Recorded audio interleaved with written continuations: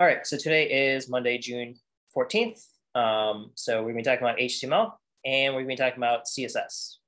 I don't know if you guys have had experience with developing web pages. In the 90s when the internet was up and about, I think some of us or, maybe many of us kind of dabbled just creating basic HTML pages.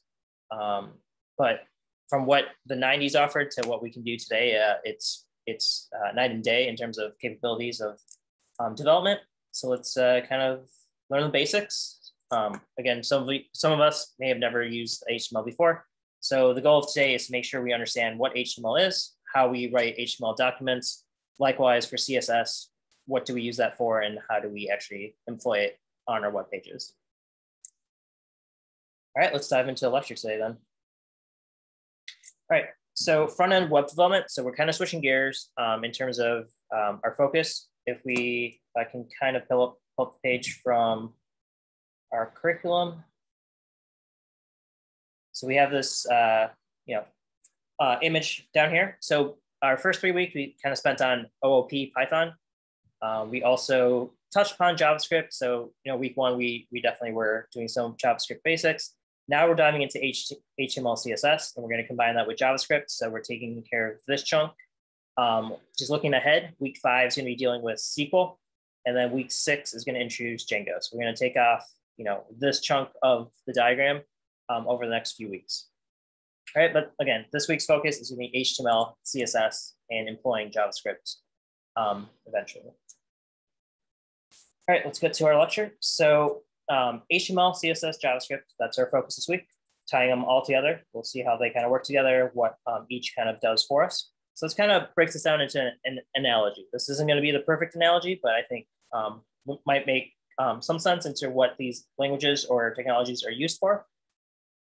So first, we have HTML. Does anyone have maybe a good description of what HTML is actually doing for us? Yeah, it's pretty much just like the format of the web page. So it's going to be very like vanilla looking, but you're just going to have words or bullets on your web page. Absolutely. Reno nailed it right on the head. So HTML gives us our structure or the format that we're going to be working with. So then in this analogy, I'm going to describe that as the bare bones. Just again, when you think about structure, you think about like the foundation. So imagine just like a skeleton, right? So our bodies have bones in them. They kind of just define how we look and like what we build on top of. So that's what HTML in this analogy will be. Next, we have not really a technology, but part of the equation, we have our web browser. So in this case, once we have our structure, which is our bones, we need to render the structure so that we could actually display it in a meaningful format. So in this case, that's where the body comes into play. So like we add the skin on top, like organs kind of get inserted. So the browser takes the structure and actually provides like a visual display of it. So that's kind of just wrapping the structure with something more pleasing, I guess. All right, so that's what the body is, just the basic, taking the structure and displaying it outward. Then we have CSS. So, you can develop a web page and kind of just have like a naked body, and that's totally fine. Like it's kind of what the main purpose is of writing HTML document. But again, that's not going to be usually the most pleasing. So that's where CSS comes out and kind of updates your look and layout. So you're not just dealing with like a quote unquote naked page, you actually have some style. So this is where I'd say like clothes would be in this analogy. Any Archer fans out there? Hopefully you guys, I'm not a huge Archer fan, but definitely appreciate the humor from the episodes I've seen. All right, so that's CSS. Again, look and layout for your web page. And then finally, we have JavaScript. So these 3 elements working together, you can create, a great web page, but it's going to be kind of dumb in the sense that your web page can't do much. It renders stuff and gives your user and your end user something to look at. But JavaScript is where you actually create the logic. So if you want your page to be smart, as in to actually do like more complicated stuff rather than just clicking on buttons, that's where JavaScript can play, and that's your brain of your web application. All right, so again, structure is given by HTML. Your style is given by CSS. your logic, like your core functionality, your actual programming is in JavaScript. HTML is not a programming language per se. It is a markup language. It's basically, again, just giving you a structure. It's not really making decisions. You're not writing if statements or for loops in HTML. That is what JavaScript is for. And then all three of these, again, the browser will kind of handle all three of these and kind of present your web page. All right, so it's just a simple analogy, not the perfect analogy. I'm sure you can find loopholes or break down this analogy, but that's kind of just how I envision it. You have your brain, you have your structure, and then you have your style. All right, so let's talk about HTML. What does HTML actually stand for? It stands for Hypertext Markup Language. So that's how you get your HTML. What is HTML used for? So a lot of us are probably familiar with it, probably have heard of HTML. HTML is used to create web pages. And more specifically, to define the structure, as we kind of talked about. So another analogy, kind of switching gears, if we're just thinking about HTML versus CSS, HTML is going to be your, if you're like building a house, it's going to be the structure or the foundation of your house. Again, so the walls, the floors, ceilings, stairs, every core part of your house that gives it structure, that's what HTML is actually doing. And as we talk about web browsers, whether it be Chrome, Firefox, Safari, whatever you use, is going to take that HTML document that you create or that anyone's created and actually parse it out. So it will take a document and make it actually functional and visual. That's the job of the web browser. Okay, so we're going to go over some terminology. Again, not always the funnest thing to do to learn terminology, but you got to speak the language. So let's make sure we understand what we mean when we say specific things within HTML. So the first thing is HTML document. A document consists of HTML elements. All right, and then often you're going to see these as nested elements, and we're going to see examples of this. But basically, a document is just a bunch of elements put onto the page. An element can be further broken down into a tag, and then usually has some content. All right, so we're just kind of highlighting these words. Make sure you kind of pick up those words when we're talking about them. So when someone says tag versus element, you should be able to kind of know what they mean. Tag and element are very similar, sometimes interchangeable, but there's a difference. So an element is a tag with content together. A tag consists of a tag name and may have various attributes. So when we talk about attributes, it's kind of just like properties of the tag that give it more, more definition. And then an attribute can be broken down into name value pairs. So again, if you kind of just think it top down, HTML is a collection of elements. Elements are tags and content. A tag is a name and attributes, and then attributes are name value pairs. So many different layers to this. So let's actually see an example, because again, just hearing about definitions, not going to really do it justice, not going to make much sense. So let's take a look at an element, or basically an example element.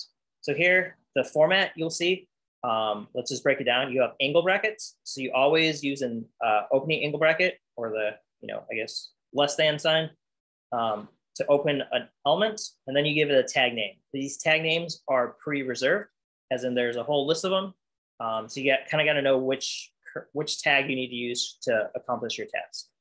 And that's, again, it requires a lot of memorization. So the good and bad of HTML is that you don't have to use that much brain power in the sense of, how to solve specific problems, but you do have to use brain power in terms of memorizing a whole list of tags. There's probably over 100 tags in HTML.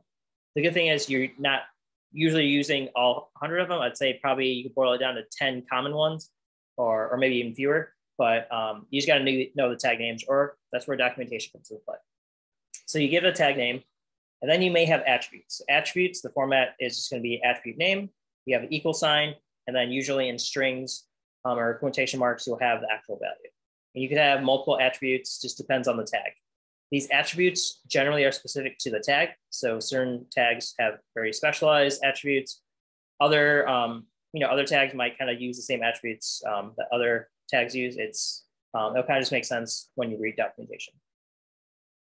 In between your tags, you'll usually have content. So that's where the content goes here. And then you need to close your tag. So closing tags are angle brackets, but you have this slash here. So let's kind of look at our example. Down here, I'm using an A tag, also known as an anchor tag. This is how you create links in a web page. So yeah, so in this case, this entire thing is called an element. So having a tag, attributes, some content, and a closing tag, this entire thing is one element. As we mentioned before, an element can be broken down into a few pieces. So breaking this down a bit more, we have an opening tag. An opening tag is everything between the opening caret or angle bracket and the closing angle bracket. All right, so this is the opening tag. Again, there's a name, attributes, but the angle brackets kind of delineate the tag here. So this is where the tag begins, this is where the tag ends. Then we have a closing tag. So pretty much for every tag that you open, you need a closing tag. And the way you close a tag is simply you have a / and the name of the tag that you open. So in this case, I opened an A tag. So my closing tag is gonna be angle brackets. And inside of that, I'm gonna have a / and the name of the tag. In this case, it was just A. For this example, I have these spaces kind of coded in here or typed out here. Usually you're not gonna see these spaces. It's not gonna hurt. The browser's still gonna be able to parse it, but usually you're not gonna have spaces between the opening angle bracket and then the name. I just did that for visual purposes here. And then in between an opening tag and a closing tag, you'll usually have some content. So in this case, what this is doing is creating a link, because that's what the anchor tag does. Code Platoon website is going to be the clickable link, like what the user sees. And then the href, in this case, and href is a special attribute, that's the target of the link. So when they click on Code Platoon website, they should be taken to http://www.codeplatoon.org. Questions on the format or the syntax we're using?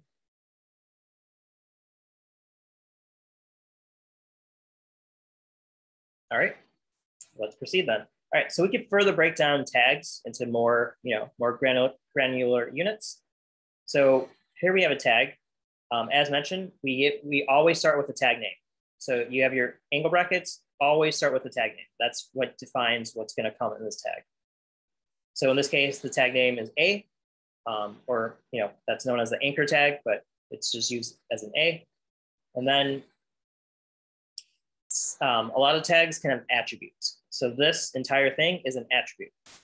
But this attribute can be broken down into name value pairs, as mentioned. So we have an attribute name, in this case, href is our attribute name.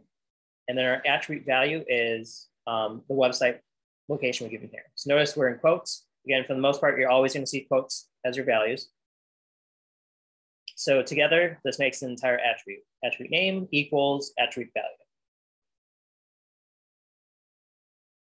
All right, so any questions on the syntax? Again, just make sure we understand the difference between elements, a tag, attributes, content. These are all parts of HTML elements.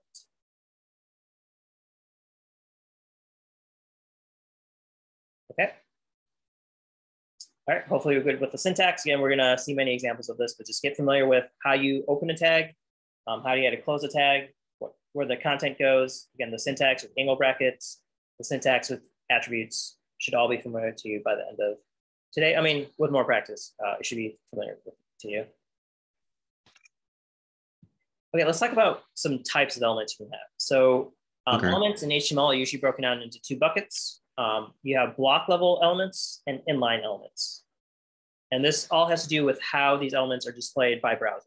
Again, each browser that is rendering your HTML could do things a little differently. So like Safari versus Chrome might use these elements differently. Basically, we're feeding it the language, the browser is deciding on how to render it. Most browsers should be consistent. You don't want, like Safari, something in Safari looking completely different than in Chrome or in Firefox. But there might be subtle differences between the browsers, how they render certain things. So that can be part of the headaches of being a web developer. You got to make sure that you cover your bases with like all major browsers. So Android browsers, Chrome, Firefox, Safari, Opera. I'm not sure what other popular browsers are there, but you got to make sure that whatever you're developing works on all of those. Usually it should be the same, but sometimes you're going to run into corner cases where that's not true. So block level elements, These are elements that take the entire horizontal space, or basically the entire line that they're on. So if we create a P tag, also known as a paragraph tag, or H1, header 1, or a div, these will, again, take up the entire horizontal space. Inline elements are a bit different. So inline elements can basically share horizontal space. So you can kind of nest them together in the same line. So common examples of inline elements are the anchor tag, which we kind of talked about earlier. There's also a strong tag, span tag. Again, as I mentioned, HTML has over 100 different tags. So don't worry if you are kind of intimidated by that. There's many tags you're never going to see probably. There's again a handful of common tags that are going to be used often. So you should get familiar with those. And we'll talk about the common ones in a few slides. All right, so again, just block level elements take up the entire horizontal space. Inline elements can be, can share horizontal space. That's the main difference between these two buckets. All right, there's also two other buckets you can divide HTML elements into. You have non-empty elements, and then you have empty elements. Most elements are non-empty, which means they have content. So if we go back to our example, content. So the content sits between the opening tag and the closing tag. Most tags or most elements will have content, but not all elements will have content. It depends on which tag you're using. So go back. All right, so paragraph, anchor tag, list tags, these have content. So there's gonna be some text between the opening and closing tag. Empty elements, on the other hand, don't have any content, but they still may display something. So that's something important to keep in mind. So there's no actual text between the tags, but they still might render something, like the browser still might render something based on the tag. So the best example of that is the image tag. So the image tag does not actually have any content. You don't specify any like textual content between like the opening and closing image tag, but there's going to be like usually an image display. The break line or horizontal rule tags also, they don't have any content. They still affect what's shown, but there's no textual content that you add in. So empty tags should be self-closing. So here's an example of an image tag. In this case, again, opening angle bracket, IMG is the tag for images. SRC is an attribute that you usually always will specify with image tags because that specifies what you actually want to show. So in this case, I have, I'm trying to show donuts.png, so it's probably an image of donuts. And then the key thing here at the very end, this tag is both an opening tag and a closing tag because I have this slash, this forward slash, and then the angle bracket. This is closing this tag. So if I go back to my example, in most cases, you need a separate closing tag for elements that have content, but for those tags that don't use content, you want to close them in the same tag that you're opening them. You guys with me? Take that as a yes. Quick question. What was the HR one? Use again? I can't remember. Sure. Yeah. Again, yeah. Half the battle is just kind of memorizing what these do. So don't worry if you're kind of lost on what these are. We will talk about these. Pretty much every tag I've shown here, we will talk about. But HR is a horizontal rule. So great question. Horizontal rule will basically add a dividing line on your web page. So when we code up an example, we'll try to make sure we use all these tags, but basically just creates a divider if you want to simplify it on your page between sections. BR breaks your line. So that's the same thing as like a new line character. In like, when we're coding, we have a /n, that's a new line. In HTML, we use the break line tag to create a new line. Gotcha. Yep. But again, yeah, there's a whole list of them. Don't worry if you're kind of lost, like you don't know how to use an anchor tag or don't know what a list tag kind of formats like. We'll make sure we cover the main common ones. All right, so let's actually start talking about how we create an HTML document. So these are common required tags. HTML is how you actually start and end your document. So HTML is like your parent element for all other elements on your HTML page. So you open an HTML tag, you put all your contents inside of it, and then you close your HTML tag, and that defines your entire HTML document. Your HTML document will usually have two main sections, your head section and your body section. Right? Your head will contain your metadata. So when we talk about metadata, that could be various things like, style sheets, could be JavaScript logic, could just be like search engine optimization results, just having some meta tags in there. A lot of content can go into the head tag, but it's nothing that your user will see. As in, whoever's going to your webpage, they're not going to see anything that's in your head section. I guess the one slight exception might be the title. So the title goes inside of your head section, and this is what's shown at like the very top of your web browser. So if I go to one of my open web browsers, so I have this is the web page. Everything you see here, this is all in the body section, right? So everything I'm highlighting here or trying to highlight, this is all in the body. Everything where my mouse is going. The only thing, the title up here, this is coming from the head section. So there's a title tag, and Oscar/curriculum would be the title of this page. So the body is down here, the title is shown up here. And so the title does go in your head section, and we'll see that when we create our first web page. Again, the title isn't required. So I know I have common required tags here. The title isn't required. You can leave off the title tag and it should be fine. But usually you want to give your page a title. Like you don't want to just have unnamed tabs out there. The real interesting part, or the real part that we usually care about, is the body. The body is everything that your end user will see. That is what actually gives your web page, display, or what your browser can display by searching the body tag and looking out the elements in there. Right. So just be familiar with these. The main two sections are head and body. HTML is just your main parent element, and then title is just a common one you'll see in your head section. All right, let's talk about some common tags. And again, don't worry, we're gonna use these in an example. So again, we're just trying to get all the technical boring stuff out of the way, but common tags that you will see. So I'd say, again, the tags I've listed here are probably, I'm making up a number here, but I'm gonna say probably like 90% of the tags you're gonna be using are gonna be these tags listed here. So there's not, as I said, there's over 100 HTML tags, but here you probably have like 10, maybe a dozen tags you got to worry about. So let's kind of talk about the types of tags we might have. So we have headers. Headers, there are 6 different types of headers: header 1, 2, 3, 4, 5, and 6. These aren't too complicated to understand. They're just, you use headers to kind of, I guess, give emphasis to titles. So when you're probably creating a title for your web page, probably want to use the H1 tag. That's going to be the largest and boldest font for whatever title you're presenting. H2 is just a slightly smaller font size than H1. H3 is smaller than H2, and so forth. So H6 is actually your smallest heading, which might be kind of deceptive because it's the highest number. But H1 is your largest and most prominent heading that you should use. Versus H6 will be like for subsections. H2, H3 might be for just like smaller sections on your page. But again, that's just however you want to use them. But H1 is probably the most common because it's the most prominent. But if you want to have granularity, use H2, H3, H4, as you wish. Again, this is just for kind of like titles on your web page to make them stand out.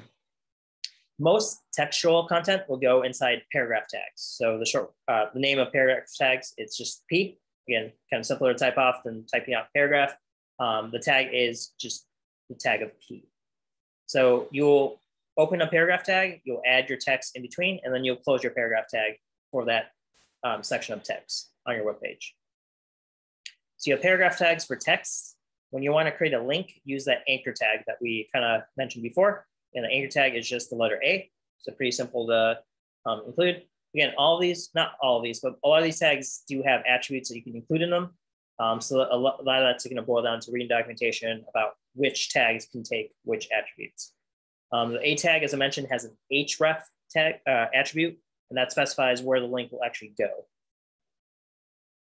All right, so you can create links with anchor tags. Images, img, kind of short form for image. That's how you usually display images on your web page. I think that's pretty pretty easy to guess there. Again, the image tag uses src attribute to specify which data file you actually want to use as your image. And then we can also have lists on our page. So, textual content goes in paragraphs, but if you want to actually have, list content, you can create two types of lists. There's OL and UL. OL stands for ordered list. So if you want to create like a top 10 list, you'd use an ordered list that gives you numbers. So the first bullet would be 1, second would be 2, and so forth. That's what OL gives you. UL gives you unordered lists. So if you don't have any specific ordering to your list, you just want to list like 5 different destinations you've been to, then you'll use an unordered list, which is just bullet points. There's no numbering to them. LI stands for list element. These are going to be nested. When I say nested, so I just mean if you're familiar with like nested for loops, maybe that's not the best example, basically kind of embedded within these other tags. So list elements will be underneath unordered lists or ordered lists. So they're like kind of the children of the parent list. The list, these two define a list object, and the list elements define like the actual items in there. So LI stands for list items. Spacing, we kind of mentioned these earlier also, but BR stands for break line. This just creates a new line on your document. And HR stands for horizontal rule. That just creates like a vertical line for kind of dividing up sections. And then you can create, these are kind of like, I don't know what the best way to say them. These are invisible tags, as in div and span. They don't really give you anything aside from just creating sections within your page that you can kind of divide up for purposes. Like these are really useful with CSS to add divs and spans so that you can kind of target specific parts of your page and give them styling or whatever functionality you need to. All right, so div, I believe stands for division, and span, it's just a span.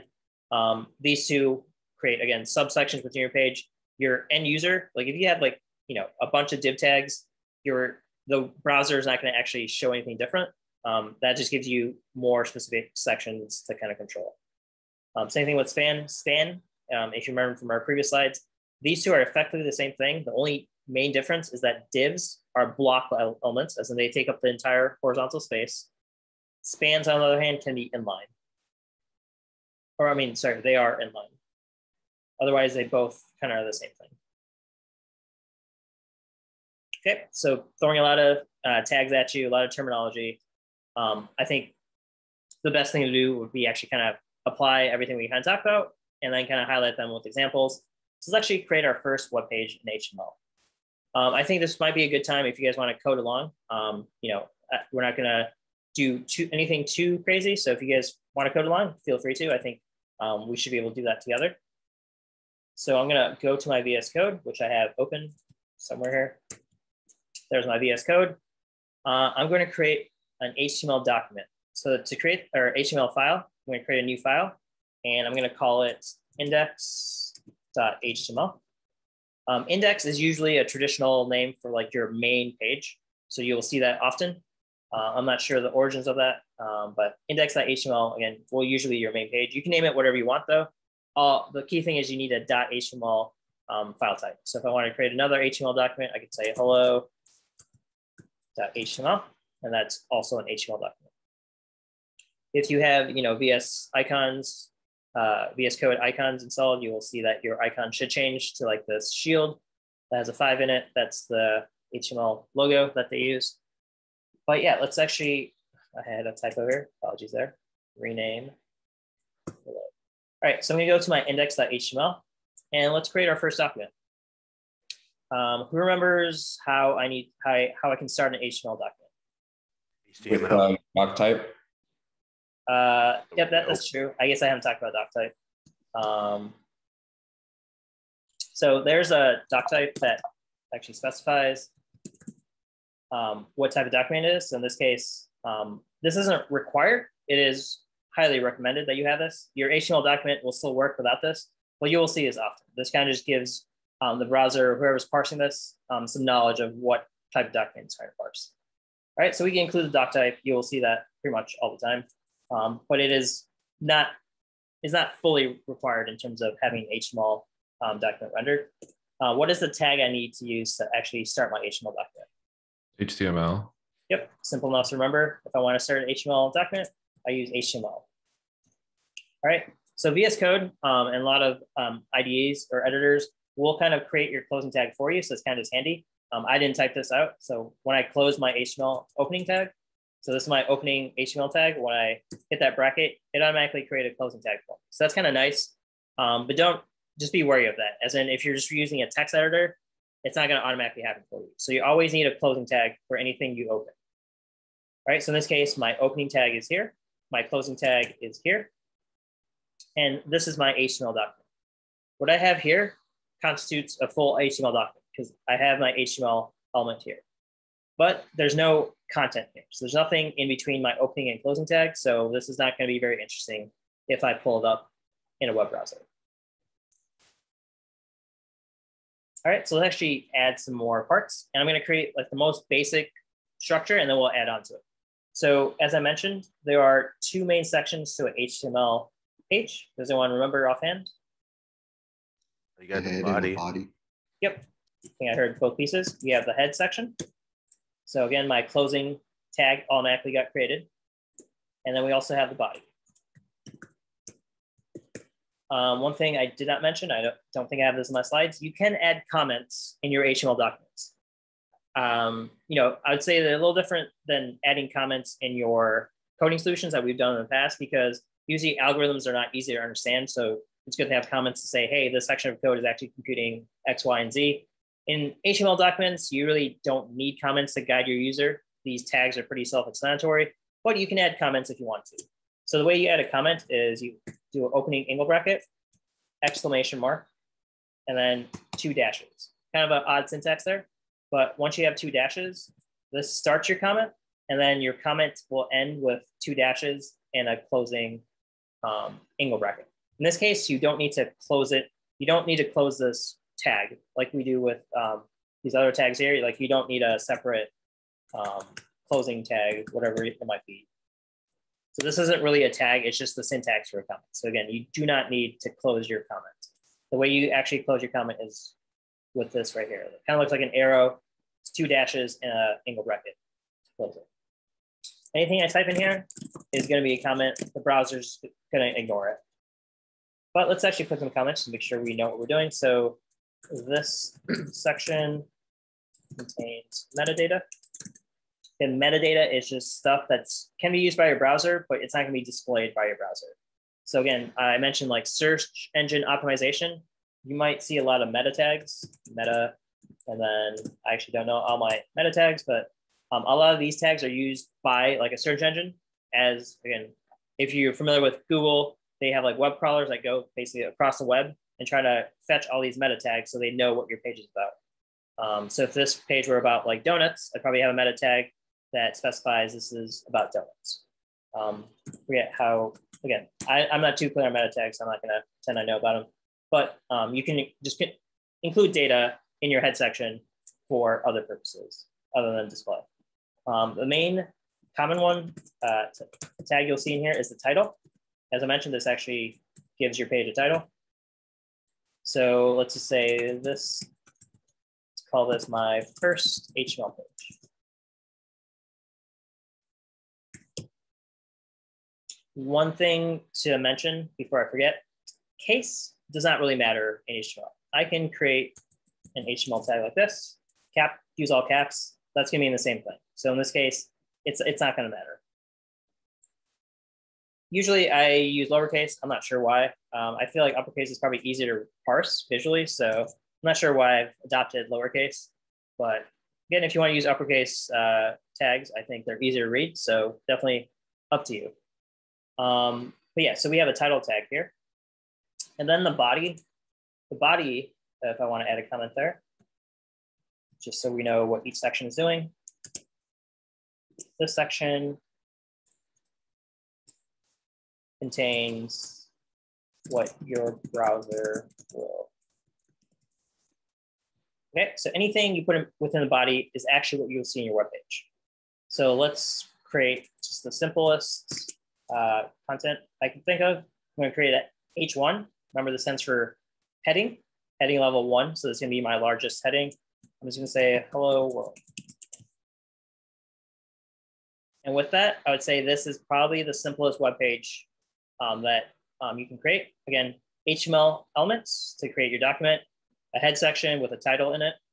Notice that these are nested. So when I mentioned nested before, this title element is fully nested within my head element here.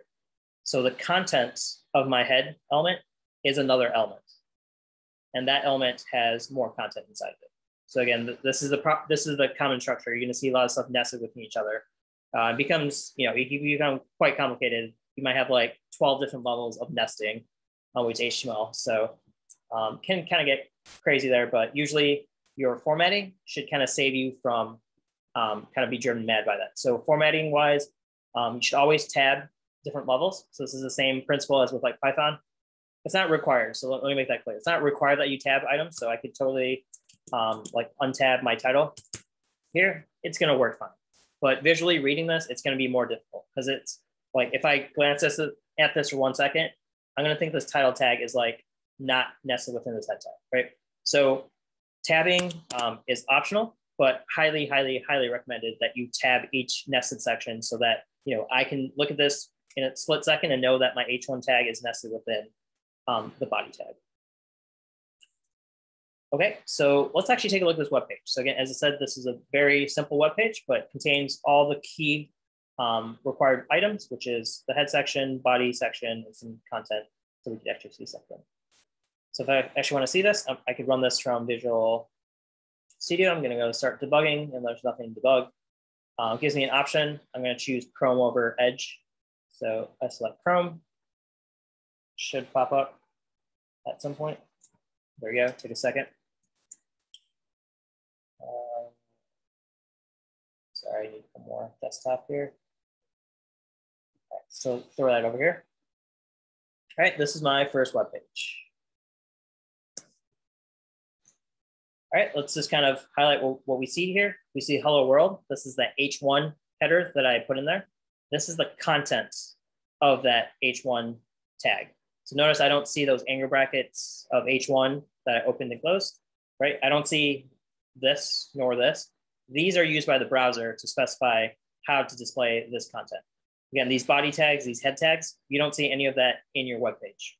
Those are just kind of parsed by the browser and not actually rendered in the output. Also, if you can see my tab, I know the font might be a little small. This says my first HTML page.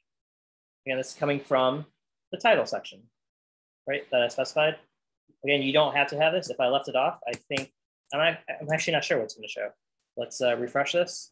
All right, it just shows the name of the file in this case. So index.html, since I didn't have a title, I guess the browser somehow defaults to the title. So I think it just uses the name from here.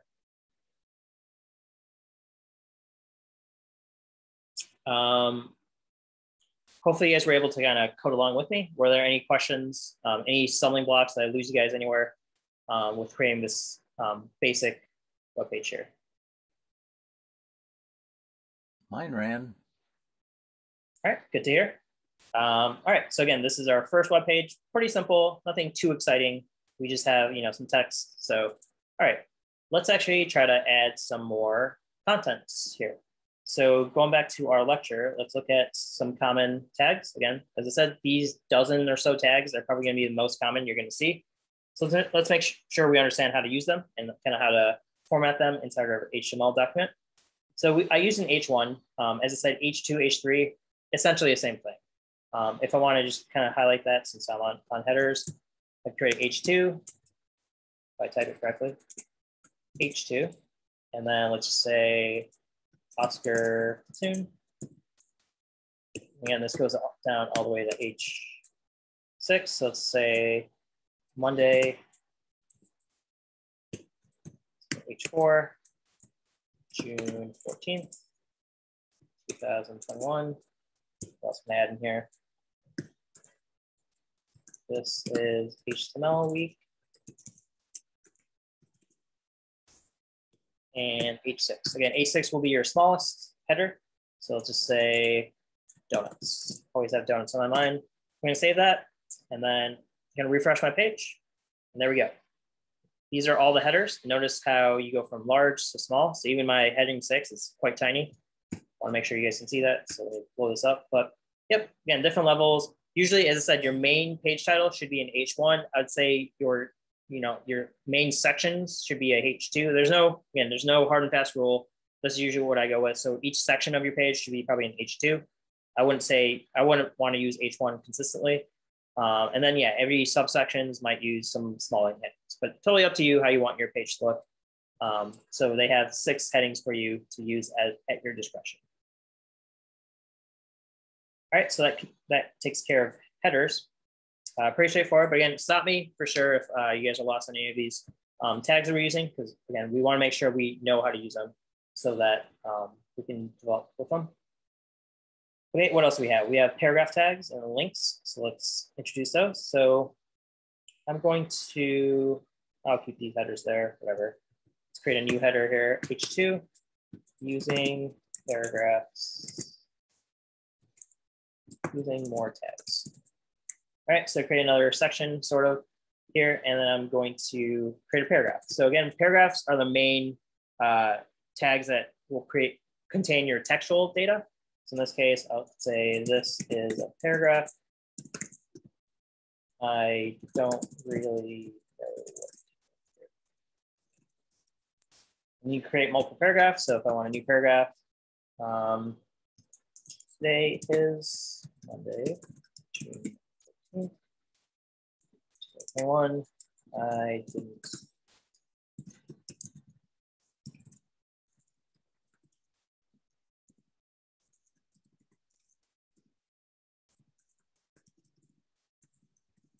So again, you can put textual content here, multiple paragraphs. So these are non-nested. So notice, again, my tabbing should clue you into how these are kind of being organized. I have a heading 2 tag. This paragraph tag is not nested within that H2 because I've closed that H2. I've started a new element here with this P tag. So this is another element that is not nested within the H2, but it is still nested within my body tag. Because again, the tabbing should be pretty evident there. Then I have another paragraph after that, which is independent, as in not nested within any of the previous 2 elements there. So I save that, and again, want to refresh my page. All right, there we go. I got another H2 here, and I got some paragraphs here. So notice that these paragraph tags are not bold by default. H1 or heading tags are always bold, even if like down to my H6 tag. That is still bold. It's just a very tiny font. In fact, it's a smaller font than the default font of my browser. But yeah, this is not bolded. All right, let me actually minimize or reduce the size of that. All right, so that's a paragraph tag. Keep in mind, again, just to go over some past concepts, paragraph tags are block level elements. So notice that my paragraph here, I completed that paragraph and started a new paragraph. That paragraph did not start on the same line, even though that this textual line didn't take up the entire horizontal space. When I started a new paragraph, it started on a new line. The reason is because a paragraph tag is a block level element, meaning it's going to just take up the entire space anyway. Even though there's no text here, it's taking up this entire horizontal space. Same thing with heading tags or header tags. They are block level elements. So when you open and close a header tag and start a new one, it's going to be on a new line automatically because the entire block or entire horizontal space is occupied by that element. And once if we get into CSS, we could probably see this more visually. But again, the text ends here, but the element ends at the very end of this line. All right, so these are block level elements, but we could also have inline elements. So most common inline elements is the anchor tag. So we mentioned that before. That's how you create links. So let's actually create a link here. All right, I'm going to add a link. So again, these are inline elements, so you can nest them within block level elements, or again, in other inline elements, and they're not gonna create a new line. So let's say I want to create an anchor tag inside of my paragraph that I had here. So I'm gonna add anchor tag, opening and closing one automatically got added for me. So let me actually move that one because I want to surround tennis match with an anchor link. So now that I've surrounded tennis match, that text with anchor tags, that's going to make that a link. Right. So if I save this and go over here, all right, so there's nothing there because I need href. So again, href, kind of a weird attribute name, but this is what actually will dictate where that link will go to. So in this case, I want to go, let's just say French Open final result. Where do I want to go? Let's go ESPN. Sure, we'll go to the timestamp. Okay, so I'm going to copy this URL, and because that's where I want my link to go. So it's going to be espn.com/tennis. Maybe I'll click on one more.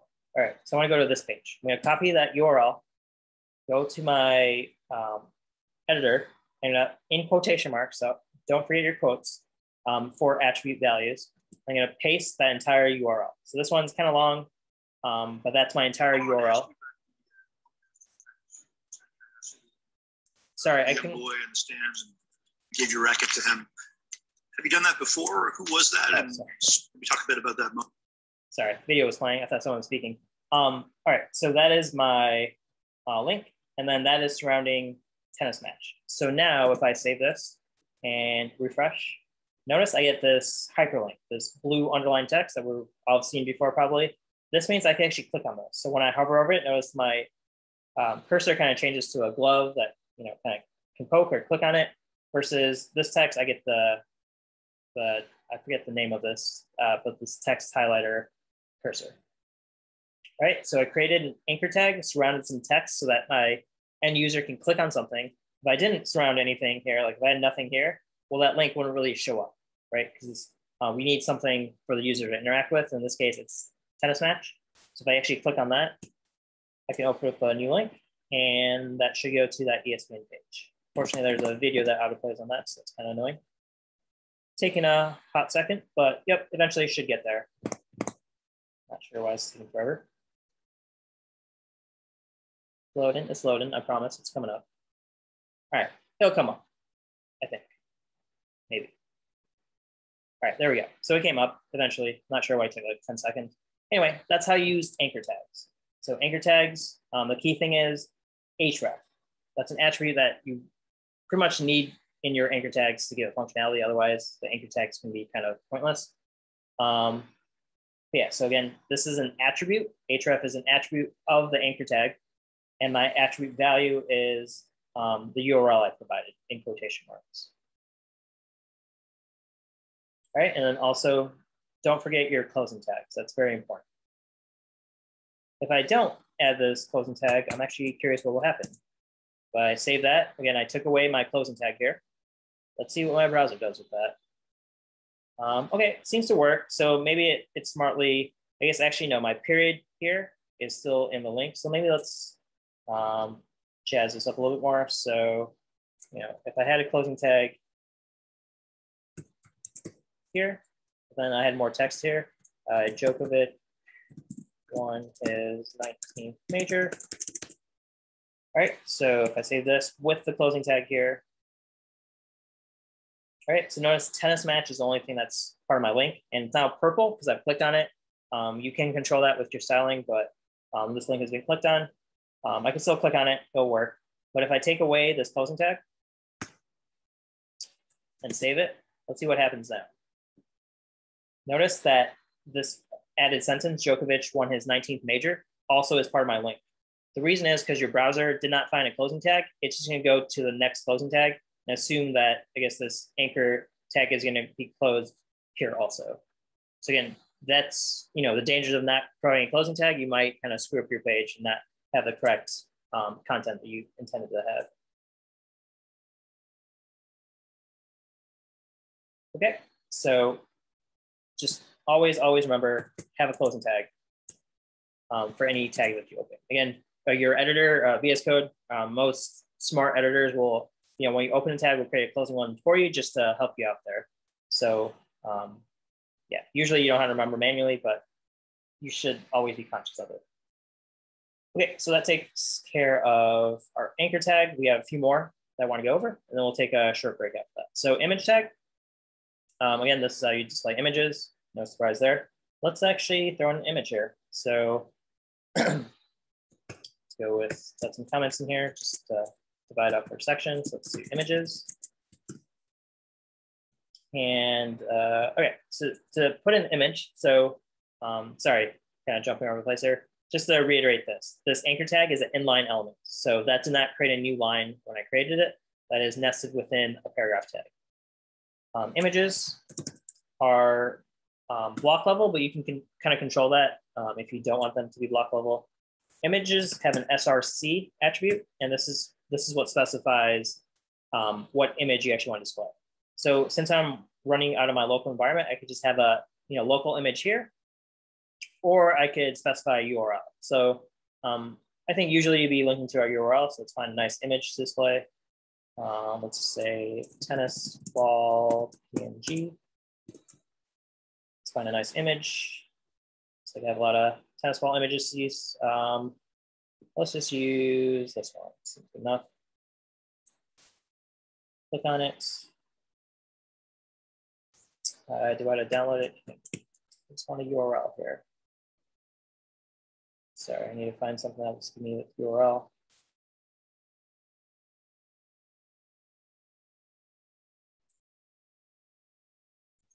All right, they're all blocking my access. You know what? I'm just going to take this image. All right, so I wanted a PNG, but this is going to be a JPEG probably. So I copy the URL. I'm going to paste it into my browser. Paste, please. Not copy that correctly. Control copy image link is what I want. I'll paste that in here. All right, there we go. So this is the location of that image, whatever Google found for me. And then I need to close this tag. So an image tag is an empty tag, as it has no actual content. So I'm going to close that tag right here. So this image tag is both an opening image tag and a closing image tag all in one. All right, so I have the source. Usually for development, you're going to want to provide an alt tag. Usually you'll see warnings by your VS Code will probably show a warning, or React will definitely show a warning if you don't provide an alt tag. An alt tag is just in case this image does not render or does not exist, like if we can't find this image, the alt tag will be a text description of the image. So in this case, I'll say tennis ball, simple enough. Again, this isn't 100% required, but I'd say like that 99% just recommend, highly recommended. So just add an alt tag anytime you're providing a source also. That's also for accessibility. Yep, you're right. Like if I hover over that image, I'll get a tooltip that says tennis ball. Also, I think, yeah, other parts of the browser might use that for, yeah, people that might have visual impairments might be able to, actually, I'm not sure how that will be used there. But yeah, this alt tag gets used in other ways. So if I save this and go back to my web page, refresh, there we go. We get a giant tennis ball. All right, so quite large. I probably don't want it this large, so we could try using other attributes, and maybe that'd be a good time to kind of look at documentation. So let's investigate this image tag, right? Let's say I don't know too much about it. I want to learn about it. So there's tons of resources. Let's just say image HTML tag. W3 Schools, great resource. So I'm going to click on the first result because I trust their content. So yeah, they give you an example of what an image tag looks like. They also talk about, some attributes. So these are the couple that I talked about. SRC specifies the path to the image. Alt specifies the text for the image. And then if the image can't be displayed, the browser will just show the text there. There might be compatibility issues. So in this case, it's showing, yep, the image tag works on Chrome, Edge or Explorer, Firefox, Opera, and Safari. So, most major browsers will support the image tag. But again, you might have some tags that aren't fully supported. I'm not aware of any from this list that might be, not supported by one of these browsers, but you might encounter that. So just be aware of that as a developer. You can have more attributes. So here's a list of attributes that the image tag can contain. So notice, we have our SRC that we talked about, alt or ALT. and a description of those attributes. But we also have some like height or width. You know, that's pretty common, especially in my case. Like I have a giant tennis ball, probably too large than what I wanted. So maybe let's shrink that a bit. I'm gonna go to my editor again. Maybe break this into multiple lines. Height. Let's make the heights 400 pixels, and the width, let's keep it consistent. Let's keep it a square. So if I do 400 pixels there, let's see how my image reacts. All right, notice it shrunk a bit. Still a little large for my tastes, so I'm actually gonna shrink it some more. I could skew this. So let's say I want to make it the height 200 and like the width 600. Like I can kind of stretch it. The browser, or I can specify the specific sizes, and the browser will stretch the image to meet my requirements. So notice I get that, you know, kind of elongated tennis ball. Looks kind of like a football now. Kind of cool. But yeah, I prefer my tennis ball to be round. So I'm going to make it 200 by 200. PX stands for pixels. I think you can have other units there, but I always use pixels. When we get into CSS, we'll talk about different unit measurements. So like EM, you can default it to some other aspects on the page, but pixels for me are easy enough to understand. So I'm gonna go with pixels. So save that, refresh. All right, get a decent sized tennis ball here. Again, we incorporated some additional attributes for this image tag, those being height and width. So again, I'm not gonna pretend like I've memorized every attribute out there. There's no way I'm going to do that, nor would I be capable of doing that. But documentation, we mentioned documentation, you know, a ton in the past 3 weeks. It's gonna come up more, especially with HTML and CSS, just because it requires more memorization in the sense of you can't really deduce, you know, what attribute a certain tag might have. You just gotta either know it or look it up. Like there's no real other way to go about it. Again, there's additional attributes. If you are curious, you can kind of do your own research, but different tags have different attributes. So if I go to a paragraph tag, for example, we used a paragraph tag earlier. Let's scroll down. They have examples here, so you kind of edit this and try it yourself. So again, W3 School is a great resource. I guess here they don't really list specific attributes, but you can have additional attributes for paragraph tags. Okay, so that takes care of our image tag. Let's finish up the bottom 3, and then we'll take a well-deserved break here.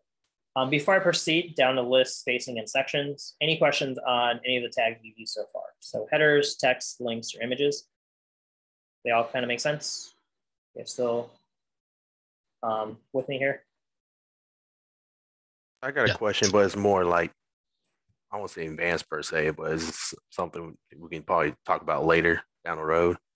Sure. If you want to pose your question, and then we can maybe punt on it, or if it makes sense to answer here, we'll love to hear it. No, I was gonna say, because I'm trying to remember how to set the image to the background. That's all. Gotcha. I know the CSS way to do it, so we haven't gotten to CSS. So I would say let's table the question. There might be a way to do it with just the image tag. I would have probably had to look that up, but I'm just gonna default to CSS because that's easier to do it that way. But great question. Yep. Hey, Ankur.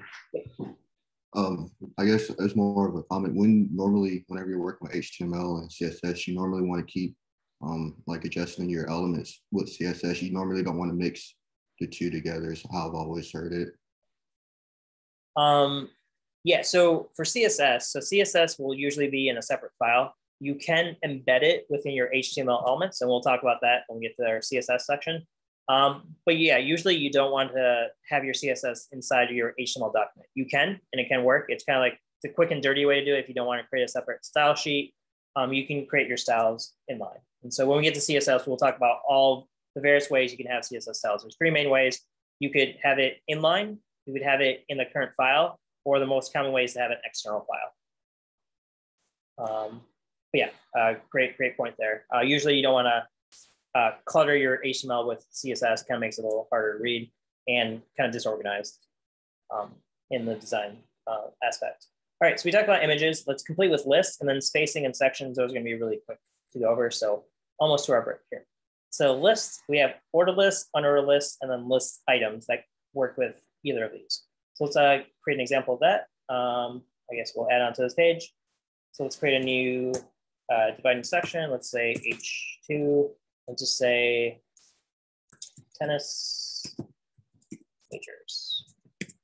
Okay, so I don't know if you guys are tennis fans, but there's majors, which are just like the main championships or tournaments that they have throughout the year, and there's 4 main ones. So I'm going to create an unordered list for that because there's no real priority. I guess there's an ordering in the calendar, but they're all unique and special in their own right. So I don't really want to give like a ordering in this case. I'm going to use unordered list. That is the UL tag that I just opened here, and there's a corresponding closing tag. Inside of UL tags or ordered list, when we get to them, you always use list item. So LI stands for list item. These are actually meaning your bullet points with the content in there. So if I create a list item, I'm gonna, again, I don't know who's a tennis fan and who's not, but I'm gonna try to just give a pop quiz to anyone. Eric Berger, can you name one of the major tennis tournaments if you happen to know any of them? Australian Open, US Open, French Open, and Wimbledon. Gotcha. You got all 4. I was gonna go for one, but yep, Eric knows his stuff. So Australian Open. Gotta make sure I can spell these. Australian Open. That takes place in Melbourne. Then we have let's just go in the calendar order. We have French Open. That's in Paris. Then we also have Wimbledon. That's on a tag. Sorry. Wimbledon. That takes place in London, I believe, or somewhere around there. And then we finally have London. US Open. Why am I creating tags here? And then we have the US Open, which is in Queens, New York. I have actually been to that one. One of my lifetime goals, I'm not sure if I'll make it, is to make all 4 majors. So US Open's the easiest one for me to get to since I live in the US.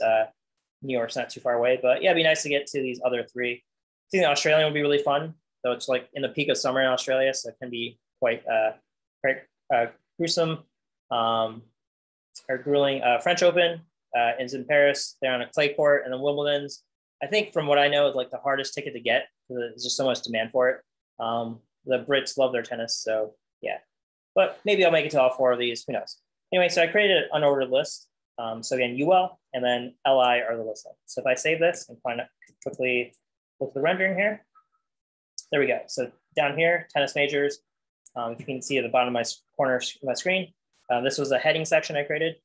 And then this is my unordered list. I just have these round bullet points and the items I listed. Okay, let's go with the other list. Let's just create another section, just for fun. Let's just say, I don't know. NBA playoff teams? Sure, we'll do NBA playoff teams seeds. All right, so this is gonna be ordered, as in there's ordering to it, as in, I'm not sure how else to say that, but all right, so we create H2, ordered list is OL, and you still use the same LI tag, which is list items. So in this case, I think Tim seems to be a big basketball guy. So Tim, I'm going to put you on the spot without looking up. Can you name the seeding of each team in the, let's go with Eastern Conference? It should be Brooklyn Nets should be 1 and the Bucks are 2, if I'm not mistaken. I think you are mistaken. I think Philly is 1, right? I forget right now off the top of my head. I think Philly got the 1 seed and then Brooklyn. I could be wrong too. Brooklyn, and then 3 seed was the Bucks, I think. 4 seed was, I don't even know. I think it's the Hawks. Oh, okay, right. Yeah, they had a surprisingly good year at Atlanta. And then I know the 5th seed, which was probably a surprise for everybody. The Knicks made it back to the playoffs after years and years and years of it was like 15. It was like 15 years or something like that, or 11 years. They were garbage for quite some time. Apologies to any Knicks fans out there. All right, 6th seed, anyone? Milwaukee played someone, and then I think it was Miami. Either Miami was either 7th or 8th seed. I think Miami sounded correct. And then lists. Brooklyn played someone. We don't have to go through all this, but if you want to complete it, anyone know? All right. Oh, the Celtics. Right. Yep. They actually swept them. Didn't the Celtics win one? Oh yeah, right. Because he won game 3, I think. But honestly, they should have swept. And then Philly played someone. Okay, I'll leave that off. Washington Wizards. Thank you. All right, we'll fill this out. Sorry for the extra level of detail, but yep, these were 8 playoff teams again in the NBA tournament. They are seeds, so there's a top seed, as in the best team in that conference gets the number 1 seed, and then there are ranks downward. So if I save that and go to my ordered list, so here we go. We got an ordered list. We got 1, 2, 3, 4, so forth. There might be a question out there, and I'm gonna, I guess, circumvent it because I don't know, but I'm pretty sure if you wanted to have like a different ordering, like if you wanted to start at 7 instead of like 1, or if you want to have duplicate numbers, like I was initially gonna do like list of men's tennis players that have the most majors. So like Federer and Nadal are tied at 20. I'm not sure if there's an easy way to kind of have like a shared, like a 1 and a 1. So in that case, you might just have to do it manually instead of using an ordered list in that case. But the normal order list where you just want, 1 through whatever number, you just want to list them, you use the OL order list and then LI for list elements. Okay, so that takes care of our lists. And then the last thing I want to go over quickly, spacing and sections. So let's actually add some spacing in here. So I'm going to add some HRs, which are horizontal lines. So notice, I have sections. Might be kind of nice to divide those up a little better. So I'm going to go to my editor over other side. Let's add some HRs and see what they actually do. So HRs are just basically a horizontal line that gets added to your page. One thing I can mention, HRs, as I mentioned, are empty elements as they don't have any content. Your browser will still work fine if you don't self-close your HR elements. So in this case, technically, you should always close your elements with a /. This is an opening and closing element. So that /, highly, highly recommended. If you leave it off, it's gonna be fine. So let's do that the proper way, and let's actually do it the improper way. So maybe add HR here. And then move my image down a little bit underneath my tennis list. Okay, so I added the HR, and notice this does not have a closing corresponding part of the tag. I'm just using HR. Again, this will be fine, but not proper or not recommended that you do this just because you can do it. All right, so I have HR there. Let's add one more HR between my next section.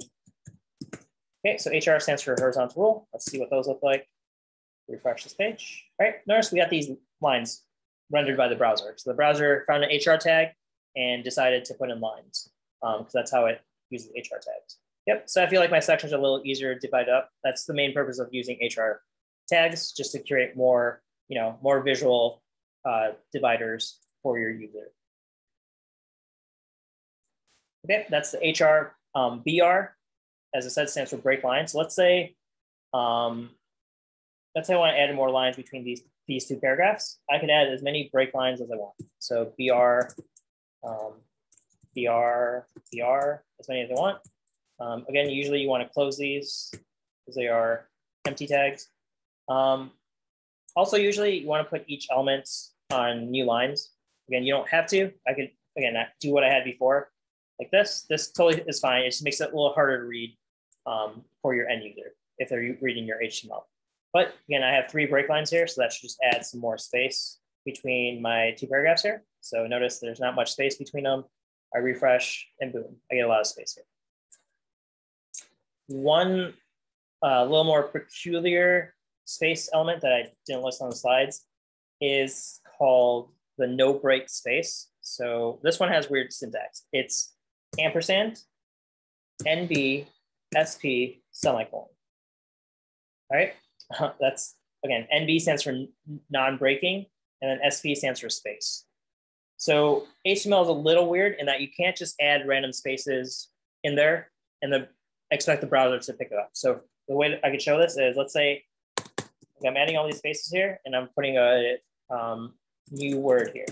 All right, so in this paragraph, I added a bunch of space here and put a new word, after those spaces. So if I save this and refresh, Notice I don't have those spaces here. Like in my editor, I had a bunch of spaces, but the browser's like, nah, we're just gonna eat all those spaces and have only one space. This is just a peculiarity of, browsers or how they render HTML. I'm not sure the decision behind that, but if you do want those spaces, that's where the non-breaking space character comes in. So I'm going to paste a bunch of non-breaking spaces. All right. So now I have 5 of those here. If I save this, go back here, notice I get a few more spaces there. Maybe not as much as I envisioned, but you could add as many new breaking spaces as you want. Again, this just adds actual spaces, like a space bar character, to your lines. So again, BR, where I had it, or I lost my space, where was my BR? Maybe I got rid of my BR. But yeah, BR is basically the equivalent of a new line character that we're familiar with in like Python or whatever other programming language. It creates a new line. Non-breaking space is the same thing as a spacebar character or a space character. Okay, so that takes care of spacing. The last thing, the last 2 I want to talk about are divs and spans. As I mentioned, these are kind of like invisible in terms of they don't really add anything to your web page on the front end, as in your user won't see anything different. So let's say I want to add a div here. Let's add a div around this section.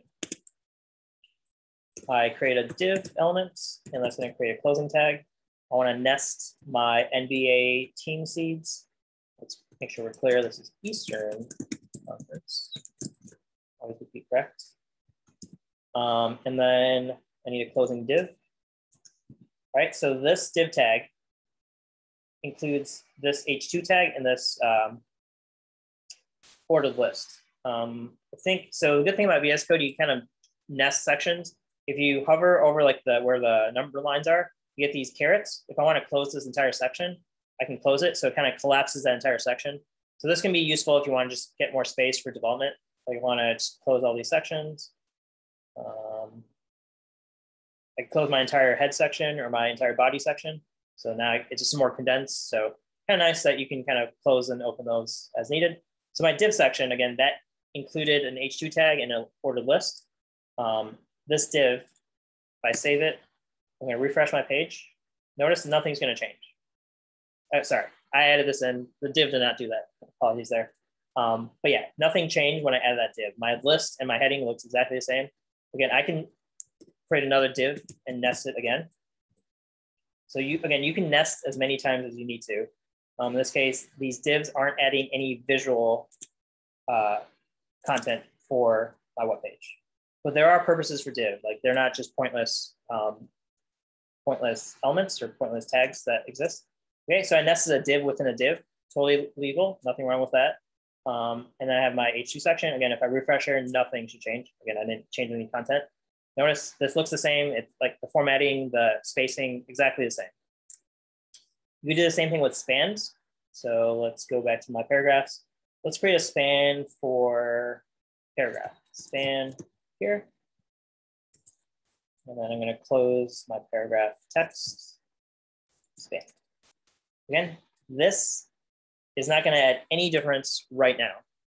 When we talk about CSS, that's when spans and divs start to make more sense, but it's just another way to create more subsections within your HTML document, not your HTML content that's rendered. All right, so I created this span. If I go back to my page, which was up here, again, I put a span around this paragraph text. Nothing's going to change. If I refresh, notice I definitely did refresh. Nothing changed here. All right, so again, spans and divs are invisible, but they have a purpose, and they'll make more sense when we get to talk about CSS. But they're pretty important, so definitely want to make sure we cover them. All right, any questions on any of the tags we use, any of the syntax you saw, any additional questions about an HTML document? I'm going to add back my title since I took that out. So again, my first HTML page, I think I named it. What questions do you guys have? What kind of folder structure should we, or what kind of folder structure would you recommend when we add CSS and JavaScript? Great question. If it's a simple web page, so for now we're gonna be creating like an HTML document, probably a CSS. I create like a styles right next to it, like style.css, and then another, let's say script.js. That's a common name for JS. I usually keep them on the same level.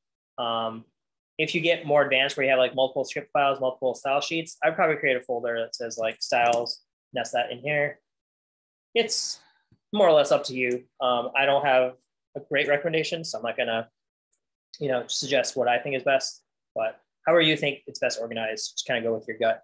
You can probably look at online to kind of have more authoritative how to organize, HTML files. You could do a quick Google. But yeah, I'm not going to waste your time Googling for you, so you could always Google. But great question. Always good to be mindful of writing clean code and also having a clean directory structure. All right, but we'll talk about CSS after our break. JavaScript will not be introduced today, so I'm going to delete this file. Okay, cool. That takes care of our HTML introduction. Hopefully you guys are kind of getting familiar with HTML if you've never done it before. Again, it's a lot of memorization. The last thing I should point out, if we go to our curriculum page, we have a link that's probably going to be your best friend or one of your best friends. htmlreference.io. Great site. Highly recommend it. So I want to make sure we click on it and look at it. This site will list pretty much every HTML tag that exists. So if I scroll down, just kind of casually, notice, as I mentioned, there's probably 100 or more, maybe not 100. I think I ballparked it. I don't know. I can't guesstimate it, but looks like around 100 tags. So if you're curious about other tags that exist, you can click on them. Notice they kind of give you a summary of how the tags behave. So notice an anchor tag, if I blow this up a little bit, is an inline tag. So it kind of just gives you a quick cheat sheet to kind of look it up. If I look at the paragraph tag, which we also covered, paragraph, where are you? There you are. Notice paragraph is listed as block. So it's a tag is either inline or block. So it's one or the other. We also have self-closing, which is the same as an empty tag. So we looked at anchor tag again, should be, I guess anchor tag is not self-closing, sorry, image tag is what I wanted. Image is self-closing. So that means it just has no content. You open an image tag and close it with the same angle brackets. So again, a nice website, definitely recommend it just to get a list of elements or tags you might encounter. Also, there's meta. So these are the tags that are going to be used inside of your head section. So I kind of glazed over that, but you could have a meta tag, you have a no scripts. You'll put your CSS link in your head tag, so we'll get to that. But title tag is also, I guess, a meta tag. This is an experimental tag. I'm not sure what WBR is. Defines location. Okay, that's interesting. It's like a placeholder for a line break. So it's not a break line, it's a placeholder for a break line. I'm not familiar with it, but cool. Great site. Definitely. I think that's something new. Yeah, it's experimental, so it's probably in development, or I'm not sure what status it is. But yeah, so definitely make use of references online, whether it be htmlreference.io or whatever one you find. But you're going to be looking up stuff constantly, so make sure you find a best friend in terms of a reference online. Okay, sorry for going kind of long. Let's take a break here. All right, so hopefully everyone can get back from break. Let's dive into CSS. Also, that stands for Cascading Style Sheets. Just to back up a bit, let's kind of review why we want CSS. So if I go back to my analogy that I had here, we talked about HTML. So we defined how to give our page a structure, and we saw how our browser actually renders it. So at this point, we're fully functional in the sense that, we have a body that we can use. But I'll kind of just compare this, if you go out in public and, without clothes on, well, you're gonna get some very awkward stares, and you're probably gonna get shunned from society. Likewise, without CSS, your website is probably gonna get some really awkward stares, and your website is probably gonna get shunned from the internet, right?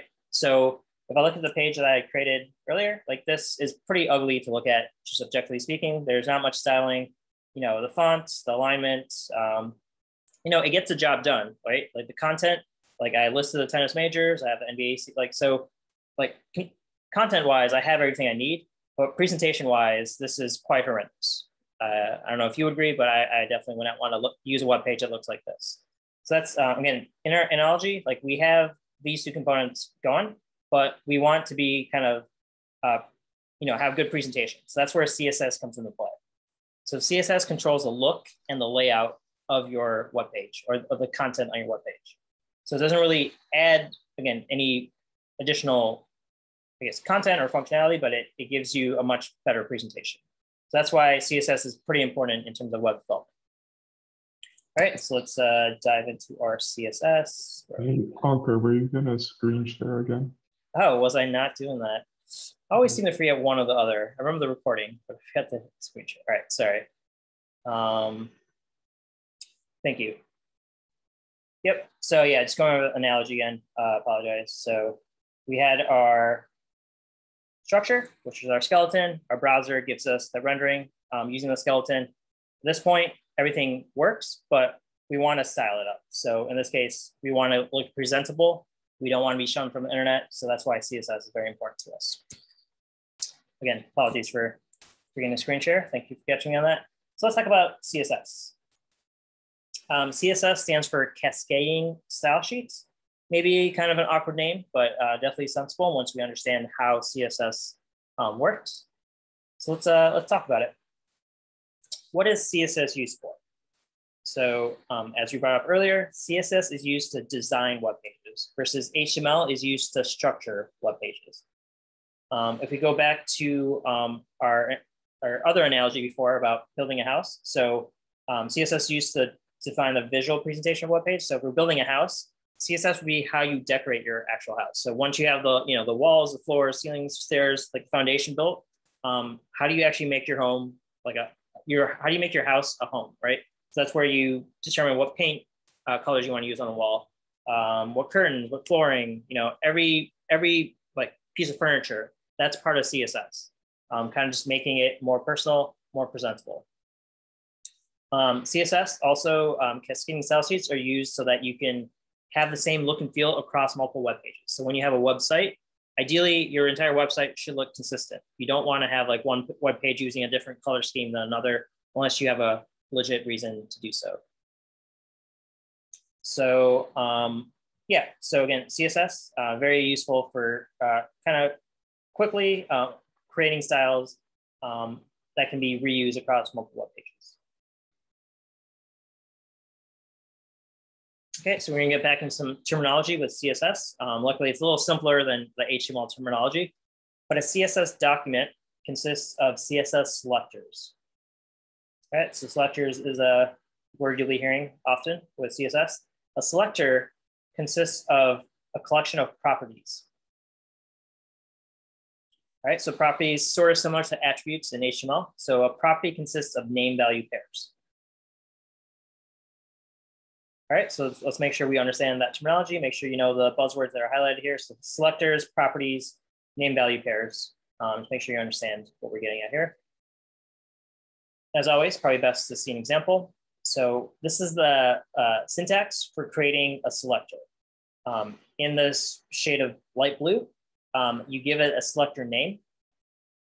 These selector names correspond to HTML elements or classes or IDs of elements. We'll talk about those shortly. Basically, there's going to be a selector name. Then you use a curly bracket to open the selector scope. Then inside of that, you might have various properties. You might have one property, you might have 20 properties, all in that same selector. So in this case, the selector has two properties that it's set. The property has a name. So again, these are just placeholders, but each property has a name and each property has a value. So just make sure you understand the syntax here. So again, selector name, curly bracket to open that selector, curly bracket to close it. Kind of similar to like JavaScript functions, if you remember the syntax of that, but totally different concept. So I probably shouldn't bring up JavaScript. But yeah, so property, colon, and then you give the value and then semicolon. All right, and then you have multiple properties, same thing, another property name, colon, give it a value, and then semicolon. You want to see a quick example? In this case, this is a body selector. This body corresponds to the body tag in my HTML. So this body tag is what's being referenced in that example. So I have a body tag there. My body selector is selecting that tag. And we'll talk about what selecting actually means. But in this case, this is specifying that my body tag should have a color. So color is the property I'm setting here. And the value of that color property is going to be this. So in this case, this is saying my body should use a default color of whatever color this is. Colors are often represented in hexadecimal values. I'm not sure if you guys are familiar with hexadecimal, but just a way to kind of instead of using binary, hexadecimal is another format. So if we want to quickly go over that to make sure everyone's on the same page, let's create a new file. Let's call it block.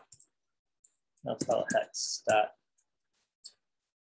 Let's create a text file. So hexadecimal, so binary, if we're familiar with binary, they're just ones and zeros. So again, our computer represents everything's in 1 and 0. It's a switch that's either flipped or not flipped. So that's what a 1 and 0 represents. Hexadecimal is just a more condensed way to represent binary. So the way hexadecimal works, it takes section of 4 bits and creates a value for that. So these 4 here were represented by a hexadecimal digit. Decimal. So in this case, I got to remember what this is. So this is equivalent to, what is it? 4 for 9. 9. So this in hexadecimal is 9. Hexadecimal is similar to decimal. So decimal, let's go over our number types, kind of take a quick tangent. Decimal is base 10, base 16, and binary means base 2. So base just means how many actual digits you have. So in base 2, you only have 1s and 0s. So if I had an example of binary, binary example, wish I kept my number. All right, so let's say this is my binary number. Again, I only have 1s and 0s to work with in binary. So in this case, this represents some number. If I actually, the human way, so when I say human way, we're used to decimal numbers. So this is base 10. So this same number can be represented in decimal, and I don't want to do it myself. So I'm just going to go to a calculator, binary to decimal calculator. Always good to have nice tools online that I can use. So binary. So I'm going to enter binary number. I made some number up. Let's see what it is in decimal. Okay, so this number in binary is the same as 217 in decimal, or our common number convention. So that's the same thing as 217. Hexadecimal uses base 16. So we actually have more than 10 digits to use. So hexadecimal is actually, it's going to be digits 0 through 9 plus A through F. All right, so this gives us 16 digits. This A represents a 10, and then B is 11, C is 12, and then F all the way goes up to 15. So we're starting at 0, so F is going to be 15. That gives us 16 digits to use. So in hex, 217 will be represented in a different way. So if I D9. D9, okay, this calculator takes care of it. So D9 is what this breaks down to. The reason why hex is useful with binary is because 16 is a power of 2, meaning if I have a binary number, I could divide this into chunks of 4. So notice there are 8 digits in binary. I could divide that into 2 chunks of 4. This gets 1 digit. So in this case, this equates to 9 in hexadecimal. And then this section equates to a D. If I wanted to make that a little more clear, we could convert it to decimal first. So the first block here equates to 13. If you want to, I'm not going to go into how to compute binary numbers, but it's basically just taking powers of 2. So the first block equates to 13, and then the second block equates to 9. So we take, this is what the decimal representation of these individual units would be. In hex, it's D and 9, and you can just combine those to get you what you want. In this case, you can't just combine these for decimal and get the same decimal number. That's a different situation. Okay, so that's what hexadecimal is. That's often used to represent colors. So let's talk about colors. Colors, if we remember maybe from kindergarten or first grade, whenever we learned them, we have primary colors. In the painting world, so for artists that are using paints, the primary colors are red, yellow, and blue. This is in, these are primary for paints. All right, the unfortunate thing, or just the odd thing, is colors. For lights, the primary colors are red, green, and blue. So this is primary for lights. All right, just some distinction to know about, because when I was growing up, I always was taught the primary colors are red, yellow, and blue, because you could use paints to make the other colors. This is for, I guess it's a pigment. All right, so slight tangents there, but want to make sure we understand. So colors are represented in red, green, and blue for light. And that's how your computer and most digital things will represent color in these three colors, base colors, red, green, and blue. So these are three sections, and usually those sections are given 256, I guess, levels of granularity. So the reason I'm going through all this is so we could talk about how colors are represented. So hex color is going to be 6 hex digits. And this hash is often used just to signify you're using a hex number versus a decimal versus a binary. So whenever you see this hash, just understand that's trying to represent a hex color or hex value. So in this case, we have 2 digits. Let's just say 00, 11, 22. The first 2 digits in your hex color represent the red value.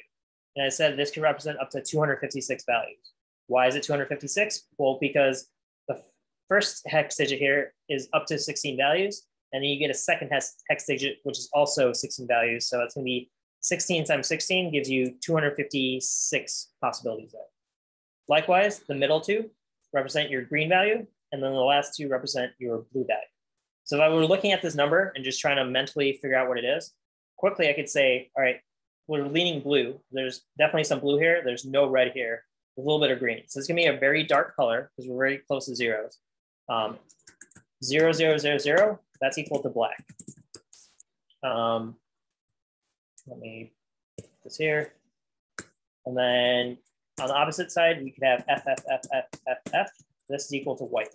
All right, so kind of just know the closer you are to the Fs, the brighter the color will be. If you have full colors in RGB, you're gonna just have white. So if I had something like FF0000, this is gonna be full red because I have maximum red and nothing else kind of diluting it or mixing with it.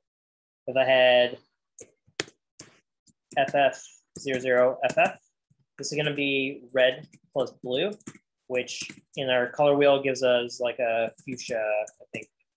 I don't know if I spelled that correctly. Let's just say bright pink to keep it simple. Okay, so again, you definitely know how to memorize this. There's tons of online tools that will convert hex to colors or a color that you want to hex. I'm sure I could find a color wheel here. So let's go through the motions, color wheel, hex. HTML color codes seems like a good choice here. Internet seems slow here. All right, so notice this is our entire span for red. I can pick any red I want, and I get the hex equivalent here. Also get an RGB value, also get HSL. There's just different color representations. CMYK is often for printers because they use cyan, magenta, yellow, and K is black. But yep, again, you can find many sites like this. I can adjust the hue. So let's say I want a nice like teal color. That's bright teal. Well, that apparently is 00FFD4 in hex. Right, so just a slight segue, but I think it's important to know colors. But anyway, so that was a large tangent. But anyway, this is just a moderately bright red is the color I'm setting for the body. You can also align text. So notice my website here, everything's kind of left aligned. You can control the text alignment. So if I set it to the center, everything on this page should be changed to center if I apply this CSS property. Okay, so just a quick syntax example. Again, selector, property name, property value. Don't forget your semicolons and colons. You guys with me? Yes, Questions on syntax? Okay, let's get more into it. Again, it's gonna get a lot, I wouldn't say theoretical, just a lot of definitions. So hopefully you guys can stay with me, and then we'll get into some examples, which should be more fun. So location types. I forgot who asked this, might have been Alex, might have asked this, but you can have your styling code in various locations. The 3 main places you'll see them would be inline styles, which is specific to an element in your HTML document. This is usually rare. You're not gonna see this unless on exceptional cases. Internal styles, also known as embedded styles. These are styles that are specific to only one web page. Again, you're not probably gonna, you might see this occasionally if like you're trying to override something, but for the most part, these two not heavily used from my understanding. The common case is you will have an external style, which is basically an external CSS document that multiple web pages can reference if you want to. So basically, this is how you achieve consistent styling across multiple web pages. So your website usually will have one or more external style sheets that your web pages will incorporate, so that the font looks the same on every web page, the color scheme's the same, you know, the layout should generally be the same. That's why an external style sheet generally makes sense. Okay, let's actually take a look at an example of all three so we understand what's going on. I forget what my next slide is. Yep, so let's look at an example. So this is an example of an inline style. In this case, I have a paragraph tag. I specify the style attribute. So pretty much every element has a style attribute you could assign on it. And then I set the color to red. So this is the same thing I was doing with the body, but in this case, only this particular instance of the paragraph element that I'm creating on this page, only this paragraph will have a color red. Not all paragraphs on my page, only this paragraph. Again, the spacing here, I just want to make it clear. Usually you're not going to have spaces between the equal sign and the value. You're going to see them condensed. I just added them there just for clarity. Then you might have internal styles. This is what embedded means. You can have a style tag and then specify a selector. So this is where we're getting more into actual CSS. You can have a selector. So this is going to select a paragraph tag and set the color equal to red. In this case, this is going to apply for every paragraph elements that I have on this web page where I have this style. Every paragraph is going to have the color, the forecolor of red. So the text will be displayed in red in this case. Maybe I might have lost you guys, I apologize. Notice I'm using the word red here. There are pre-reserved words for colors. So your basic colors like red, blue, black, you can just write the actual like English wording for them, and it's gonna basically convert that to a hexadecimal value behind the scenes. So it's gonna know that this is FF0000. So again, common colors, you could just use VS Code. Actually will give you a nice like tooltip that shows you all the pre-coded colors. So let's actually just add a quick selector. I'm going to do the body tag color. When I hit colon, I get this entire list of colors that kind of just have a textual name with it. It's actually quite a lot. So if I want to pick, let's go with medium slate blue. That's quite a specific color. So if I could just type medium slate blue, and it's going to know that medium slate blue is RGB 123, 104, 238. All right, so again, VS Code will give you that list, but otherwise you'd always use the hex color if you don't have to know the name of the particular color you want. But yeah, it's kind of cool, kind of helpful. Let's save that and see what happens. I'm going to also do text align because I mentioned that in an example. Let's go with center, and let's just kind of see an example. So I created this, but the key thing I lapsed on was this page that I had has no idea of this style sheet. We need to actually link them, as in we need to tell our HTML page that, hey, we want to use the styles that are in this page. So that is what an external style sheet would need to do, is that we need to link this to our HTML document. And we'll get to that in a moment. All right, so we talked about internal styles. Again, you can create a style internally. So let's actually just do that since I want to show an example of it. Let's go to my page. All right, I have my HTML page. I'm going to create a style in my head section. So important, this goes in your head section. I'm going to create a style element. In here, I could add some CSS. So let's do the paragraph example. And I think I had color and want something dark-ish. So I'm going to go with maybe a darker red. Let's go with BB0000. All right, so notice VS Code is quite helpful. It shows me a color box with that color. So it's kind of useful. Maybe I want a little darker. Let's go with a 99. Okay, cool. So I got like a nice maroon color. Can look kind of gross on my website, but I want to just highlight it. I'm also going to use an example of an inline style. All right, so I'm going to create an inline style for, let's do one paragraph down here. So let's do it for this paragraph here. I'm going to use the style attribute. I'm going to include a style here. So let's do color. I'm going to pick a color from those lists. If it comes back. All right. What's a good ugly color to use? Let's use so many options to choose from. I'm going to go with sea green. All right. So I picked sea green for this paragraph only. So what my document is saying is all paragraphs should have this color, but I'm also saying that this paragraph should have this color. I'm just going to get into a future discussion topic of well, which one is it actually going to pick? Is it going to pick the C green for this paragraph? Or is it going to be overridden by this value and say, well, this page is saying all paragraphs should be red, so we should use red. I know the answer to this. The answer is actually going to be green for this paragraph. So if I want to actually show this, notice that this paragraph became red because it was a paragraph tag, but this paragraph is that green color. The reason being is because I have an inline style for this paragraph versus this paragraph is using the embedded or the style for this entire page. Notice that these items have been untouched. Can someone tell me why these did not change colors? Those are not paragraphs. Yep, simple enough. I targeted with my style. This selector is targeting only paragraph elements. So, this is an H1. These are unaffected by these styles. But since these two are the only paragraphs I have on this page, they get affected by either this style or I had an inline style here. I think as Alex mentioned earlier, usually it's bad practice or you're not going to see this often. You're not going to have inline styles unless you have like a very super specific use case where you need something to be overriding the default style. All right, so this is inline and then this is embedded. Both are not too common. I think there's a question out there. Yep. Yes. So which takes precedence, inline embedded or external Great CSS? question.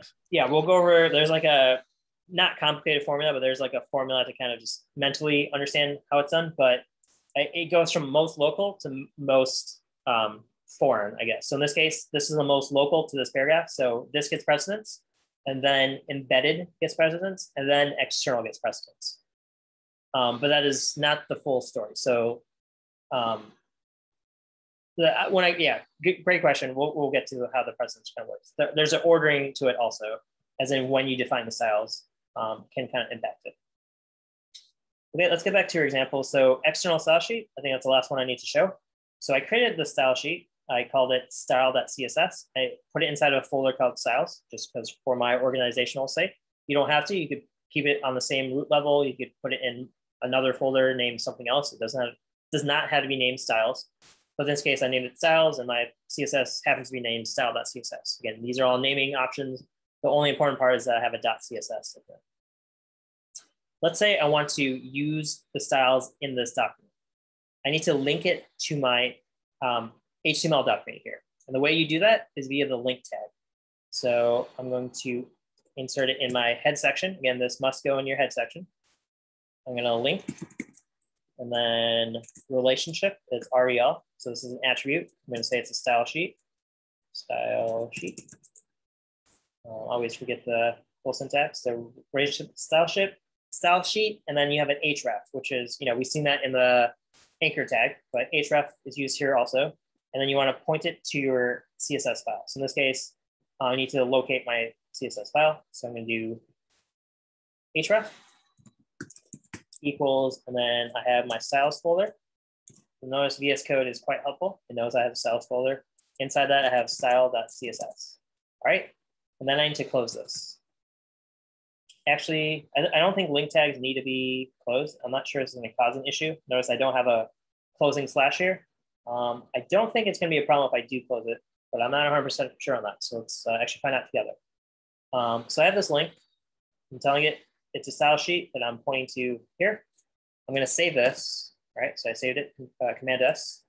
Let's go back to my web page and refresh. Notice I got more styles here. Everything got centered. And then I got this kind of awkward purplish light blue color that's used for pretty much everything on my page except those paragraphs. Notice my paragraphs are still red and green like I had said before. And this comes down to how the precedence of the CSS styles kind of takes place. Okay, so that was an example of the 3 ways you can use styles. Again, inline, rarely used, internal or embedded, also pretty rare. External is going to be your predominant way you see styles used. It's just better organizationally, and also just conceptually, it's better to have a style sheet that can be used by multiple pages. Otherwise, you had to copy, like embedded styles between pages. It's hard to manage. Again, it goes back to the dry principle. Again, DRY, don't repeat yourself. Usually you don't want to have the same style kind of mirrored across different pages, because if you need to change one, well then, lo and behold, you're going to go through all the other pages and change them. I think you guys get the idea there. All right, let's talk about selector types. Again, a lot of terminology coming your way. CSS definitely has a lot to it, so I'm going to mention that offhand. You get different types of selectors. Universal uses the asterisk or the star character. This basically means it's going to apply to every single element in your HTML document that can take that property. So in this case, if I use star, every element here, my H1 elements, my paragraphs, even my HR, if it wants to take that attribute, can take it, or that property. Lists, whatever I have here, this star will target all of them. So anything I put inside these curly brackets, that style potentially will apply to everything on my page. Okay. Usually you're not going to do that unless you have a specific reason that you want everything to take the same property. You can do it by type or by tag. So in this case, if I have a P here, this means every paragraph element will take the styles that I specify in where the ... is. But you could also get more granularity or more different ways to select items. There's also by class and by ID. So this is something we probably should have covered in our HTML segment, but you can give a class name or multiple classes to a particular element. And you can also give an ID to an element. And these are just attributes that exist on pretty much every tag. So if I wanted to quickly show that, let's create some examples here. So for this unordered list, I'm going to give it an ID. To do that, I just type in the ID attribute and I give it some name. I could just say tennis majors. Usually for your IDs, you want to have it as one word, so you don't want spaces here. You can use underscores or dashes. I think dashes are pretty common, so I'm going to use that. So I'm going to call this tennis majors. What this is basically doing is taking this unordered list and giving it a unique identifier. And unique, I could say, is not guaranteed, as in theoretically, but you should never say never, but you should almost never do this in practice. You should never give the same ID to any other element. Again, ID stands for identifier, so identifier should be unique. So in this case, I wouldn't want to have a div that's also named tennis majors if I already use that somewhere. So that's something you have to manage. It's not regulated by the HTML document or your browser. Like it's not going to really care if you have multiple items named the same ID. There might be some fringe use cases where you do want the same ID. So again, I'm not going to say never do that. But for the most part, always give unique IDs to any element that you're specifying ID for. You don't have to specify an ID. Usually you will do that for JavaScript purposes or CSS purposes. What this ID lets me do is target this specific unordered element. Like let's say I had multiple unordered elements. Let me just slide another one in here. I don't know what this one's going to be, but I'm just going to say donuts. All right, this will be some lists. Nothing too exciting right now. But this is a separate unordered list. So if I create a selector for unordered list, this will apply to all unordered lists. Let's say I want to do something special for this one. Well, then I can select it by ID. To select it by ID, I use the hashtag symbol and then the ID of that element that I'm trying to target. So in this case, I do hashtag tennis-majors, and that would only target that individual element. It would not impact anything else on my page. You can also specify classes. So classes is something that will be shared potentially by multiple elements. So to do that example, let's do it for this list. I could do class equals pool list. And then if I want to reuse that class, so again, classes are similar to what we talked about in Python OOP a couple weeks ago, but this is basically reusability. So let's say I want to apply that to this ordered list is a cool list, and also this unordered list is a type of cool list. So now that I have this class, I can specify something particular to anything that is using that type of class. So in that case, I'd use a dot and the class name. So in that case, the class name is cool-list. Now specify styles that apply to everything that's using that class. So distinction here, classes should and can and should be reused to kind of share some styling across different elements. They don't have to be the same type of elements. Like notice I did it on a unordered list and an ordered list. They both had the same class.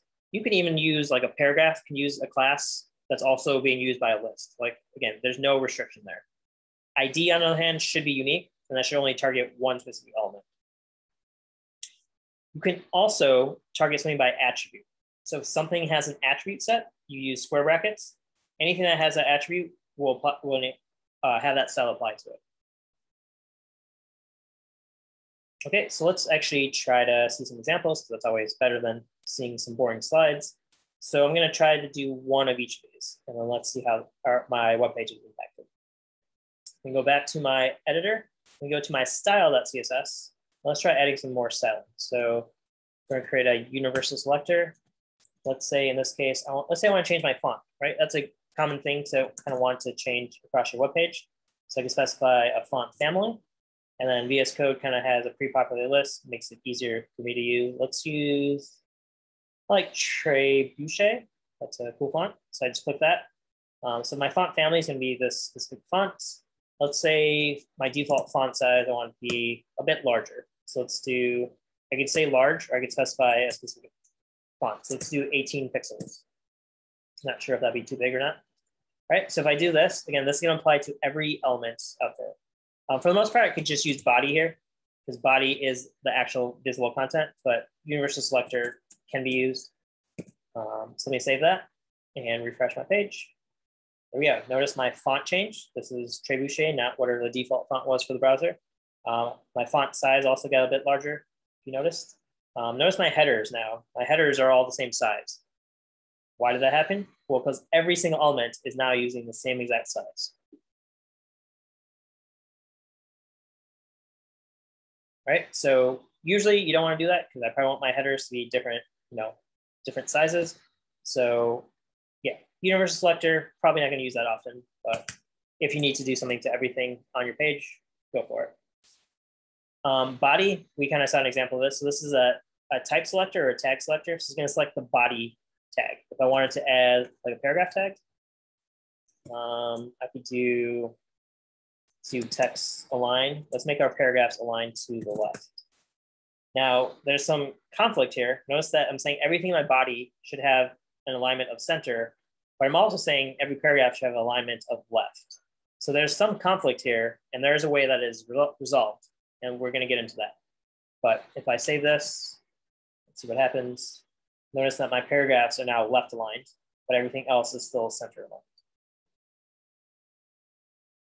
Okay, we will definitely get into how the precedence takes in place. So if there's questions, I'm going to kind of hold off on answering those right now. We can do by attribute. So let's see if we have an attribute. Let's say, this has a height. So my image has a height attribute. I can target anything with a height by doing height. And let's just say, let's change the height of it, I guess. Height can be 300, or let's say 400 to elongate it. All right, so anything that has a height attribute set, it's going to specify the height to 400. Or I can even change the width here. Like this doesn't have to be specific to height here. It's just saying anything that has a height attribute, set some style here. So in this case, I want to change the width of anything that has a height attribute set. Again, not really sensible, but notice my tennis ball got a little more elongated. That's because I had a height attribute set on this particular element. If I took away that height, so let's take away this height momentarily. Notice my width right now is 200. If you remember originally, the original image, I believe it was like 800 pixels. So now that I don't have a height specified, this selector will not target that element because there's no height attribute set anymore. So if I refresh this, I would expect a really, really tall image because the default height of the image was like 800 pixels and the width is still going to be 200 because I've specified the width right here. All right, so if I'm correct, okay, that actually did not work. Why do that? Because you're not specifying a height anymore? Yeah, but I would expect the height. So if I take away the width, there's going to be a giant tennis ball now. Right, so this is the original size of it. So I'm not sure why width constrains both the height and width, but maybe that's something I need to clean up on. So maybe the width kind of auto scales the height also. I'm not sure, so I'm going to kind of bounce over that. That's another research topic, I guess, of images. But anyway, the main point was you can target something by an attribute that's set also. Okay, so those are called selectors. You can do universal by type, so that's where you have a tag. By class, you create any class name you want. Likewise, for element, you create any element name you want and target those appropriately. All right, let's move on. These are other selectors. I'm not going to get too into this. I think Tom's probably going to cover this more in detail tomorrow. So today is just a basic CSS introduction, but there are more advanced ways to select items. One example is like div first child. As you might guess, this will actually select the first child element or the first nested element within a div that exists. So any div that exists out there, the first nested element will get that style. All right, you could also do something like after. There's a few, pseudo class names and pseudo element names. Again, I'm not going to go too much into detail on this. Tom will likely go over it tomorrow, or you guys can research it just to know how to get more granular selectors out there. Okay, let's talk about grouping selector types. So we talked about you can have selectors. You can also chain them together. So multiple elements. So in this case, let's say I want something to happen to every paragraph, H1 and H2. Well, that's simple enough. You just separate those by commas. So in this case, the styles that provided in this ... area here will apply to all H1s, H2s, and paragraphs. So it's just a comma separated list, and you can kind of just chunk everything together. So you don't need to create separate blocks if it's going to be the same style. You can also combine items like by tag and by class. So if I have something like p.someClass, where some class is the name of my class, this will say only target paragraphs that have the specific class that's specified here. All right, so if I go back to my code or to my HTML file, let's say this paragraph over here, I give it a class. Let's say class equals, I don't know, orange fonts. All right, so I created a class here. I could target that in my selector here. So I'll do dot. You always do a dot for your classes. Orange fonts, and this will use a color, let's just say orange. Let's do orange. All right, so this is saying anything with a class name of orange font is going to use a color of orange. So if I save that, shouldn't be too surprising that this paragraph should no longer be red. Actually, that's not true. This will still be red because I have an inline or an embedded style. So let me get rid of this quickly. Now that this is gone, my style sheet will get used. Notice this is orange now. And kind of hard to read, definitely ugly colors. So my color scheme is not anything to envy.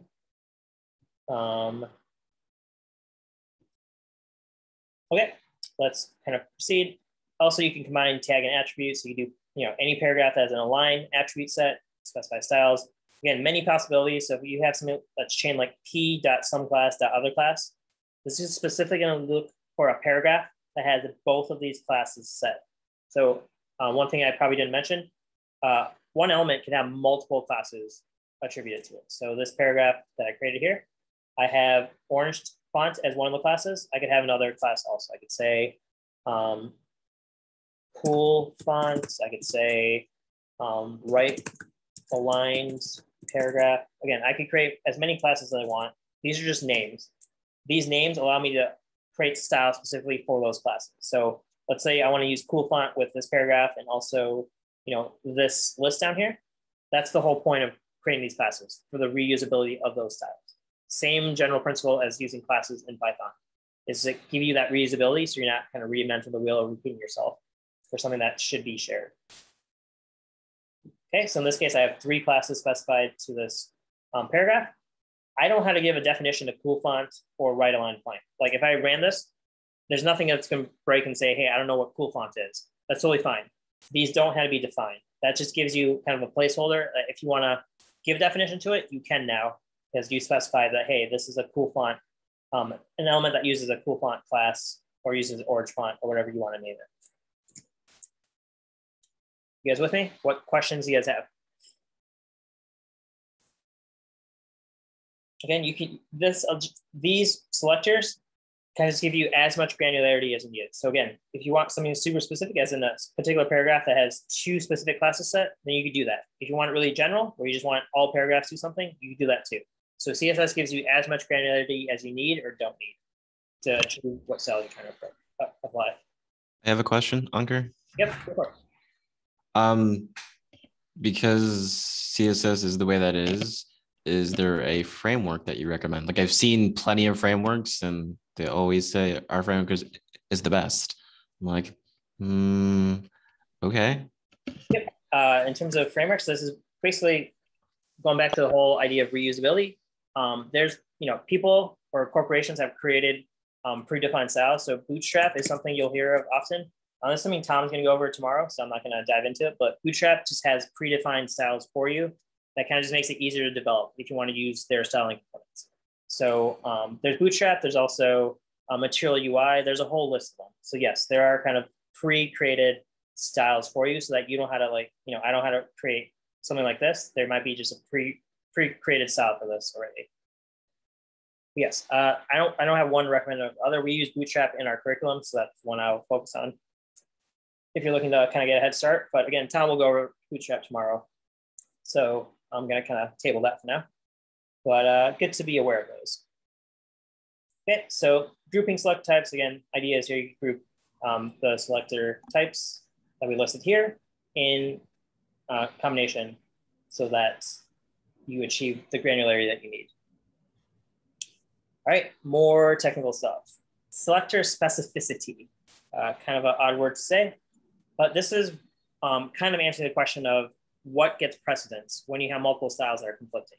So if I go back to the example that I set up here, notice I had, where's my paragraph? This one. I had an inline style here.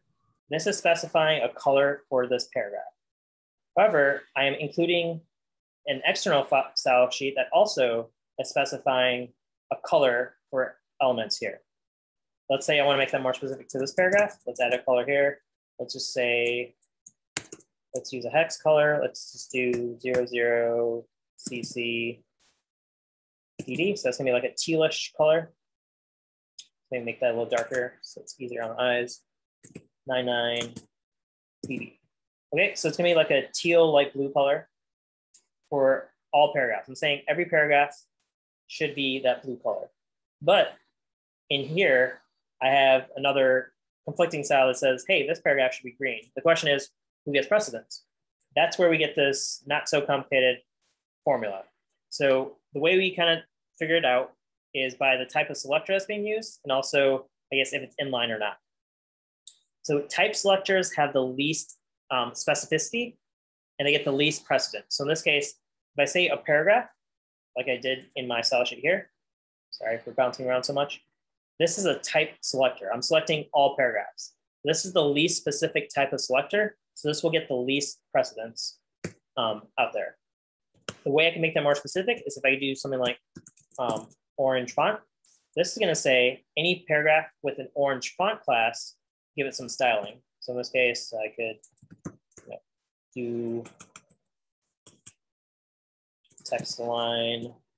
No, I don't want to confuse you guys there.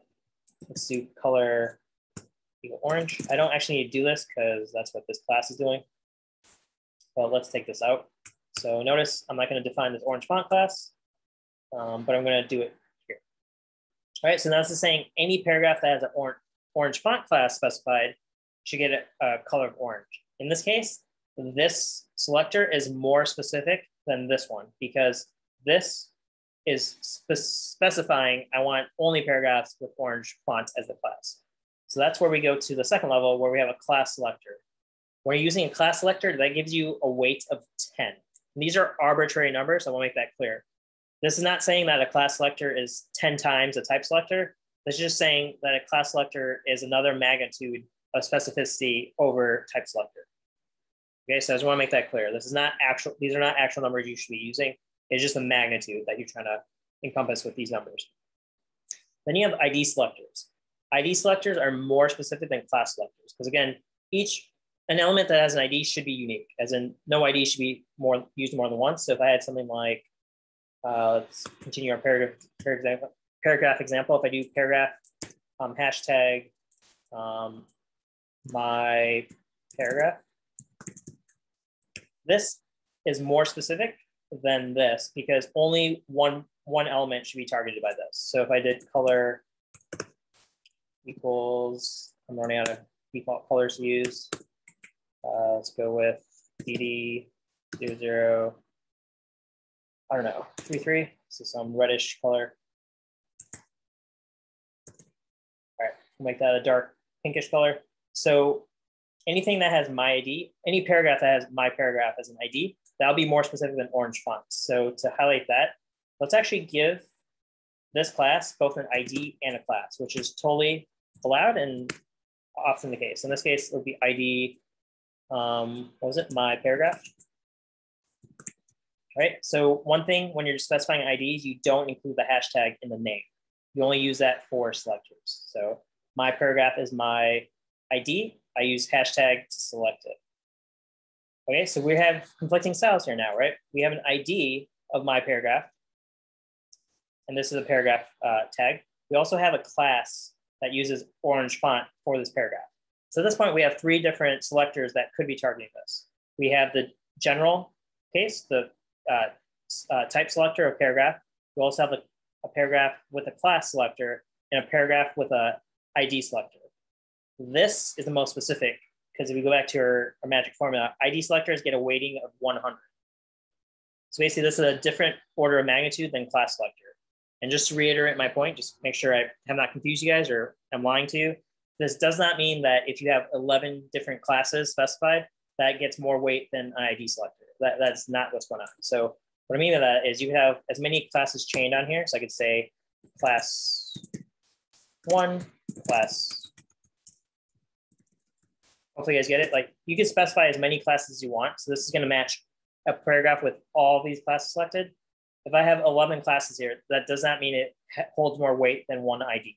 An ID still gets precedence over any number of classes.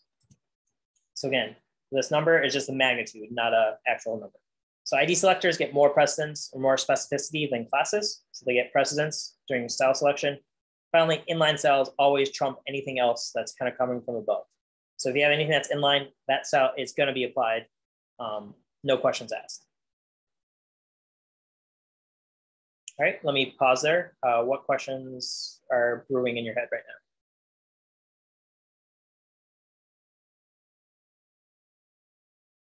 Okay, hopefully that made sense. Again, just understand there is specificity. The more specific you are with something, the greater precedence or the weight it has in terms of deciding what style actually gets implemented. So since I applied this, I would expect my paragraph to become this dark pink color. So if I save this and refresh it, yep, notice we get this dark pink. Might be kind of hard to see, might kind of look black, but it is a dark pink color. Let's actually make that pop a little bit more.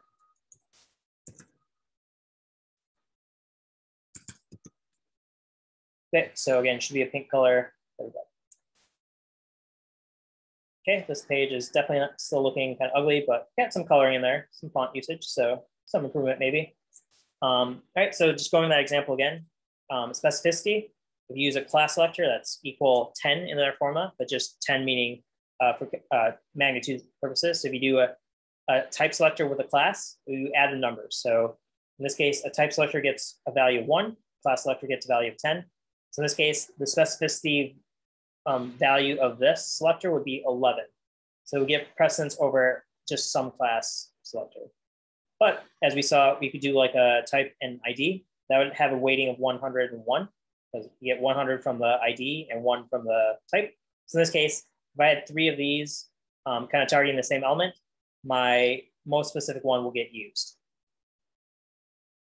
But then the question is, what if there's a tie? As in, what if you have 2 equal weighted selectors? What happens then? So a great example of that is, let's go back to our embedded style. Where was that? I had this embedded style up here. I'm going to uncomment it over here. So the color here, I'm going to change it up just to get more variation. Let's get a green, a bright green going.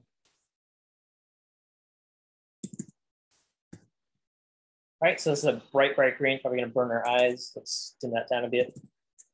Okay, so we have this brightish green. here. This is an embedded style. And I'm going to take away these classes just to make sure we're not getting too confused. So I'm taking away my ID and classes for this paragraph.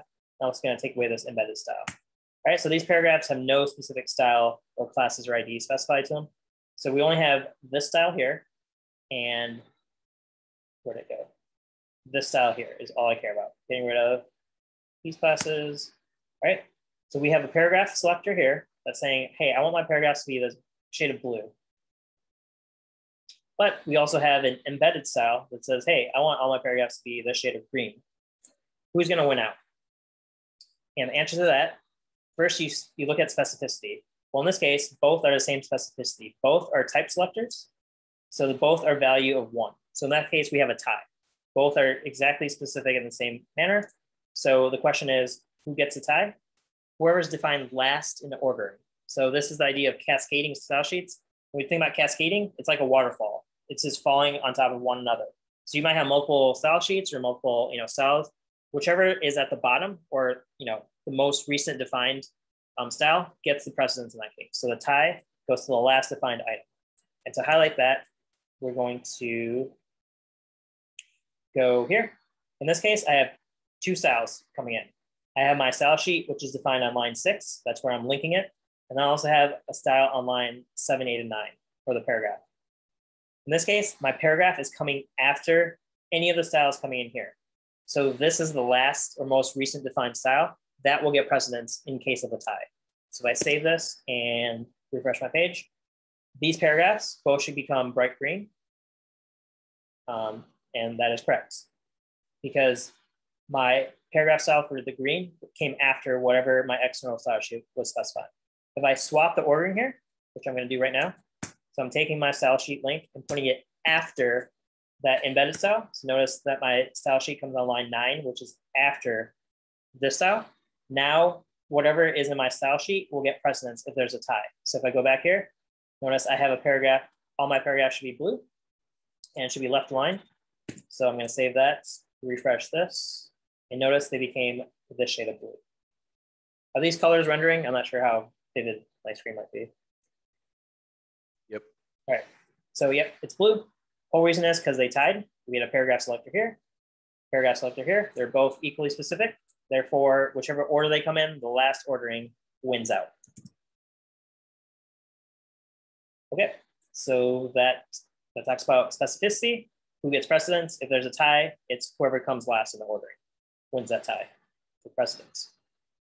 Okay, I know we're hitting lunchtime, so I'm going to try to power through this. I don't think we have too much to go. Yep, 2 more slides to go through. Selector combinators. Again, a lot of technical stuff here. I'm not going to go through, I'll go probably over one example, but you can, again, use your combinators to kind of specify particular elements on your page. So the syntax are shown here.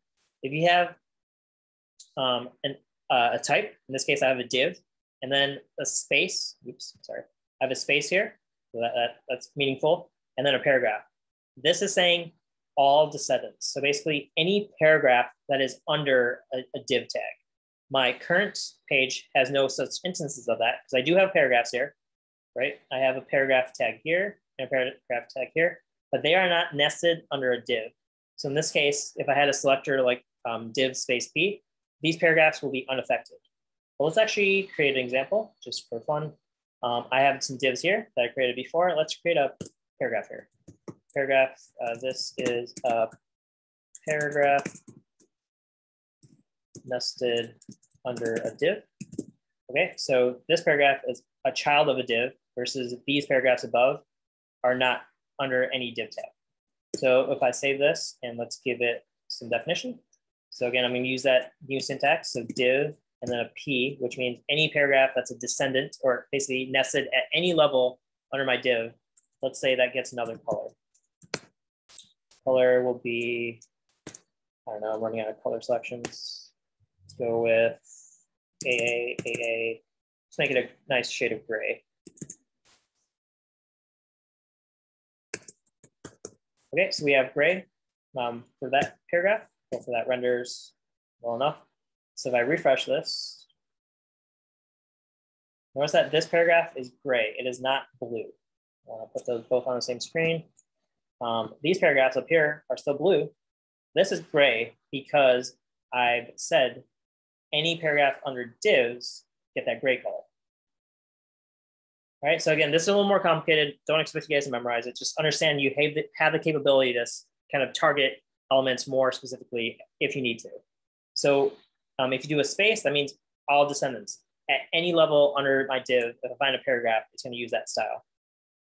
If I want it to be only my children, so let's say I have a div element and I want only the direct children, as in not grandchildren or any further descendant, only children, I'd use this angle bracket to say immediate children.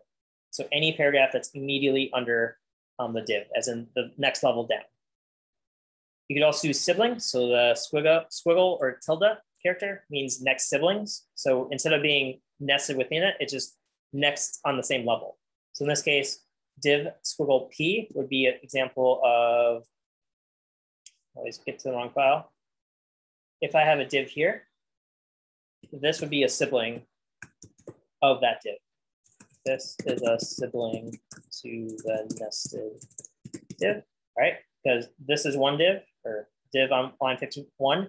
This is a sibling. It is on the same level that has a same parent. This paragraph is not nested in this div. So again, that's what the tilde will do. We can also do plus. That means adjacent sibling. So immediately right after, but not any sibling. It's just the one sibling right after this div, as opposed to the tilde means any sibling after this div. Again, a little more complicated, more specific use cases. I'm not going to go through examples of these, but just know that you have the capability of specifying these particular elements should you need to do so. You also use not, which just means, hey, I don't want paragraphs included in the style. So this means any element that is not a paragraph, apply a style to it based on the styling set. All right, last thing, we'll try to get through this, but it's important to know. This is the box model. Looks simple enough, but is important to know. Elements have 4, I guess, different boxes to them. You have their content, you might have a padding, you might have a border, you might have a margin. These are important to know when you're dealing with styling and trying to lay stuff out and just, make your pages look nice.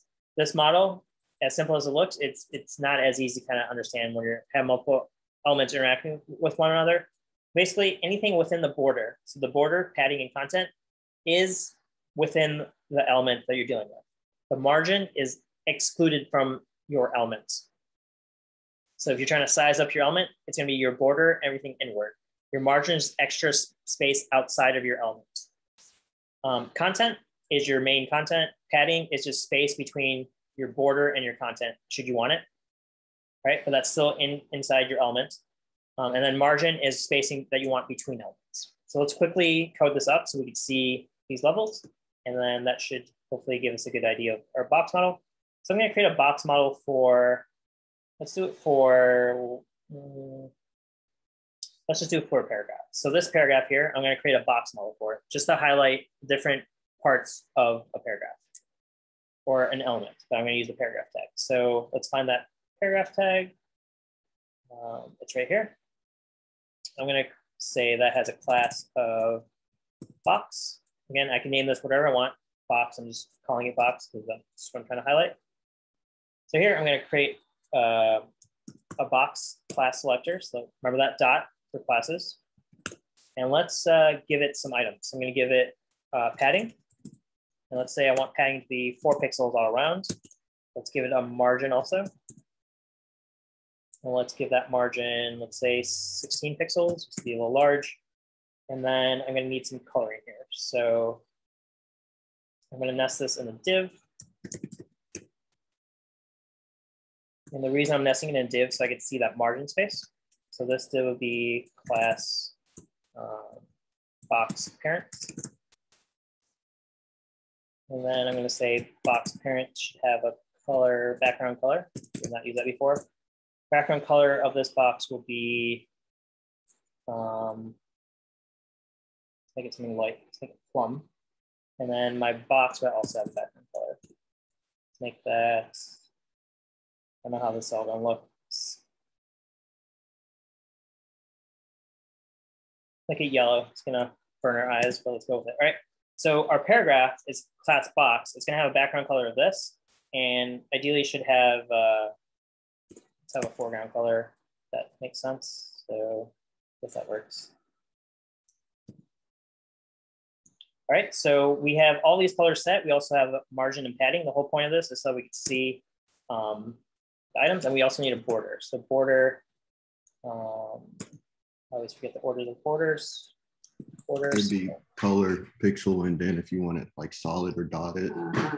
Gotcha. Yeah, I always forget the specifics. So in your second box, you have to add parent because you just called them both boxes. Sorry. Box parent, so I named it. Yep. Okay, thanks.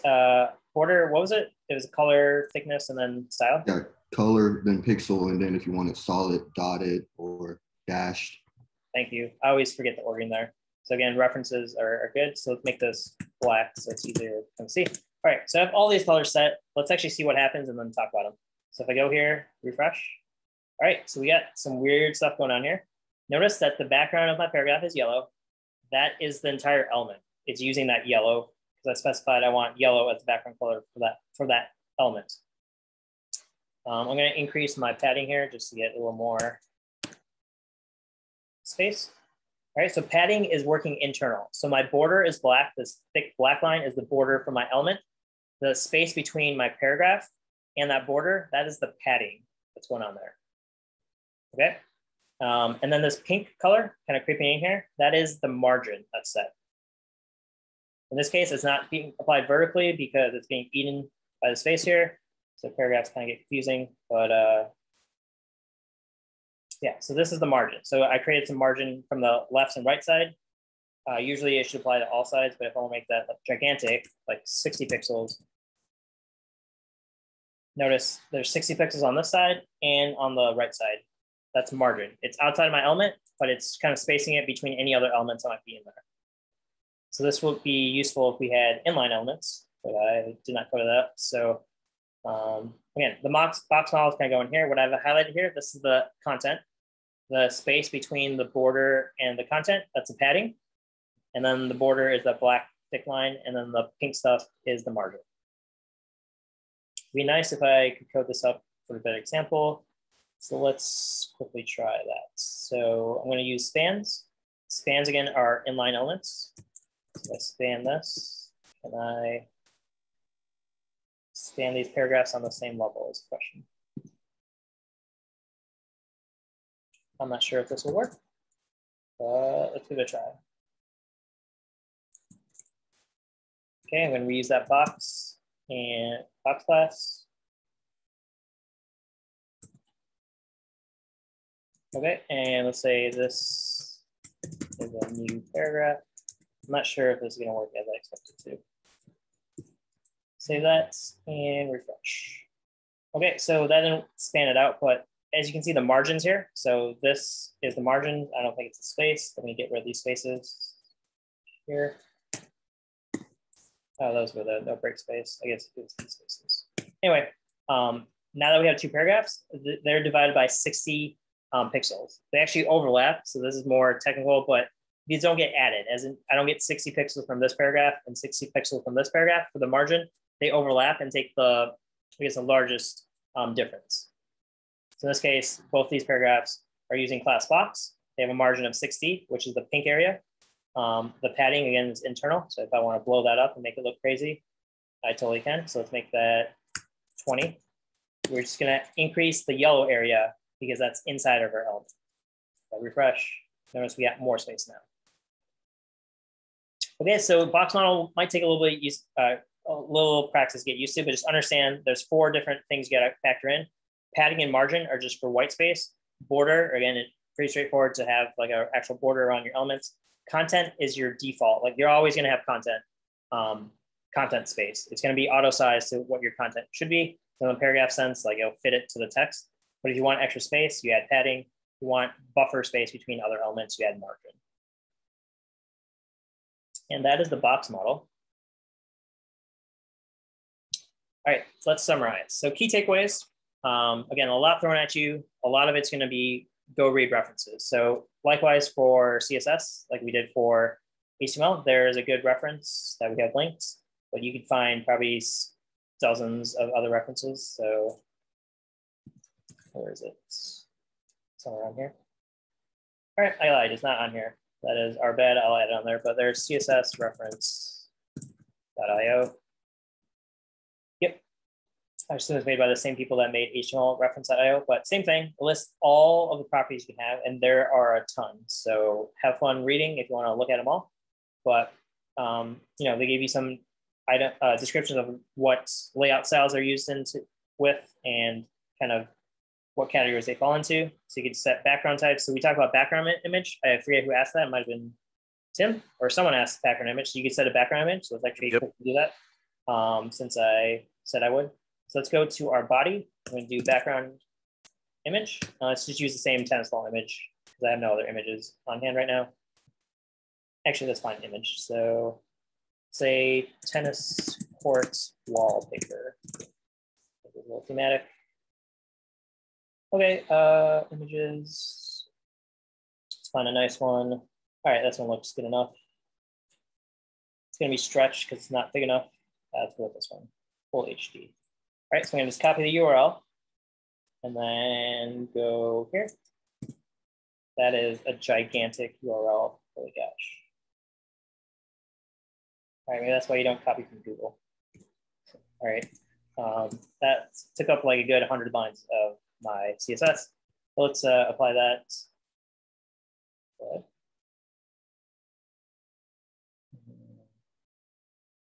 right, let's try a different image.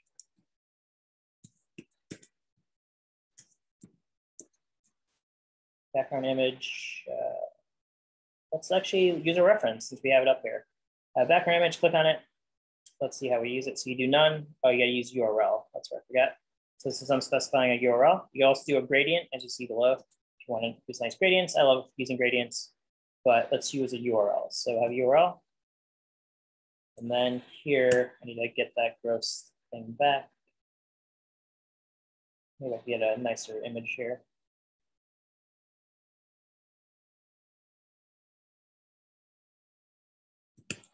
Okay, that works. Much nicer URL here.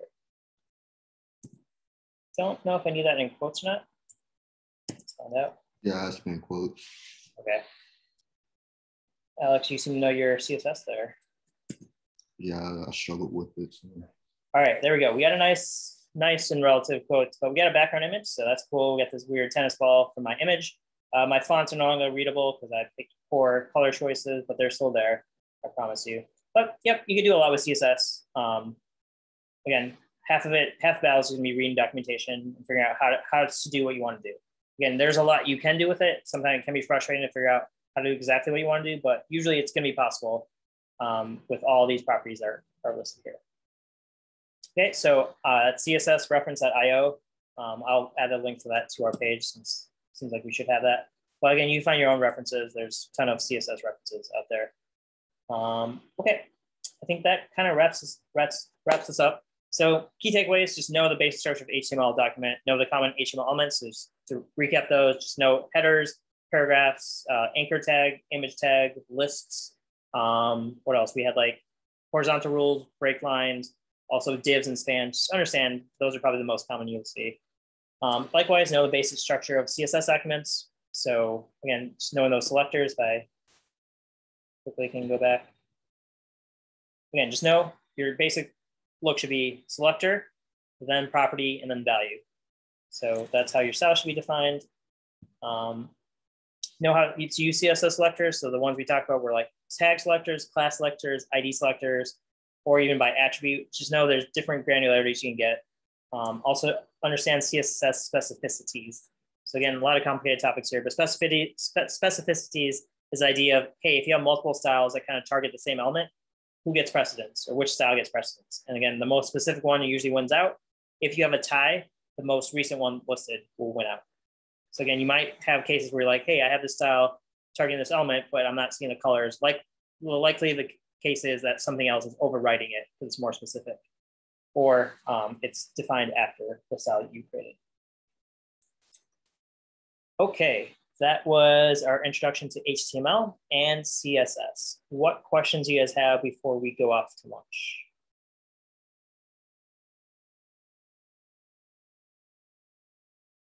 All right, seems like I've left you guys speechless. So either my presentation was that amazing or that confusing. We'll say maybe somewhere in between.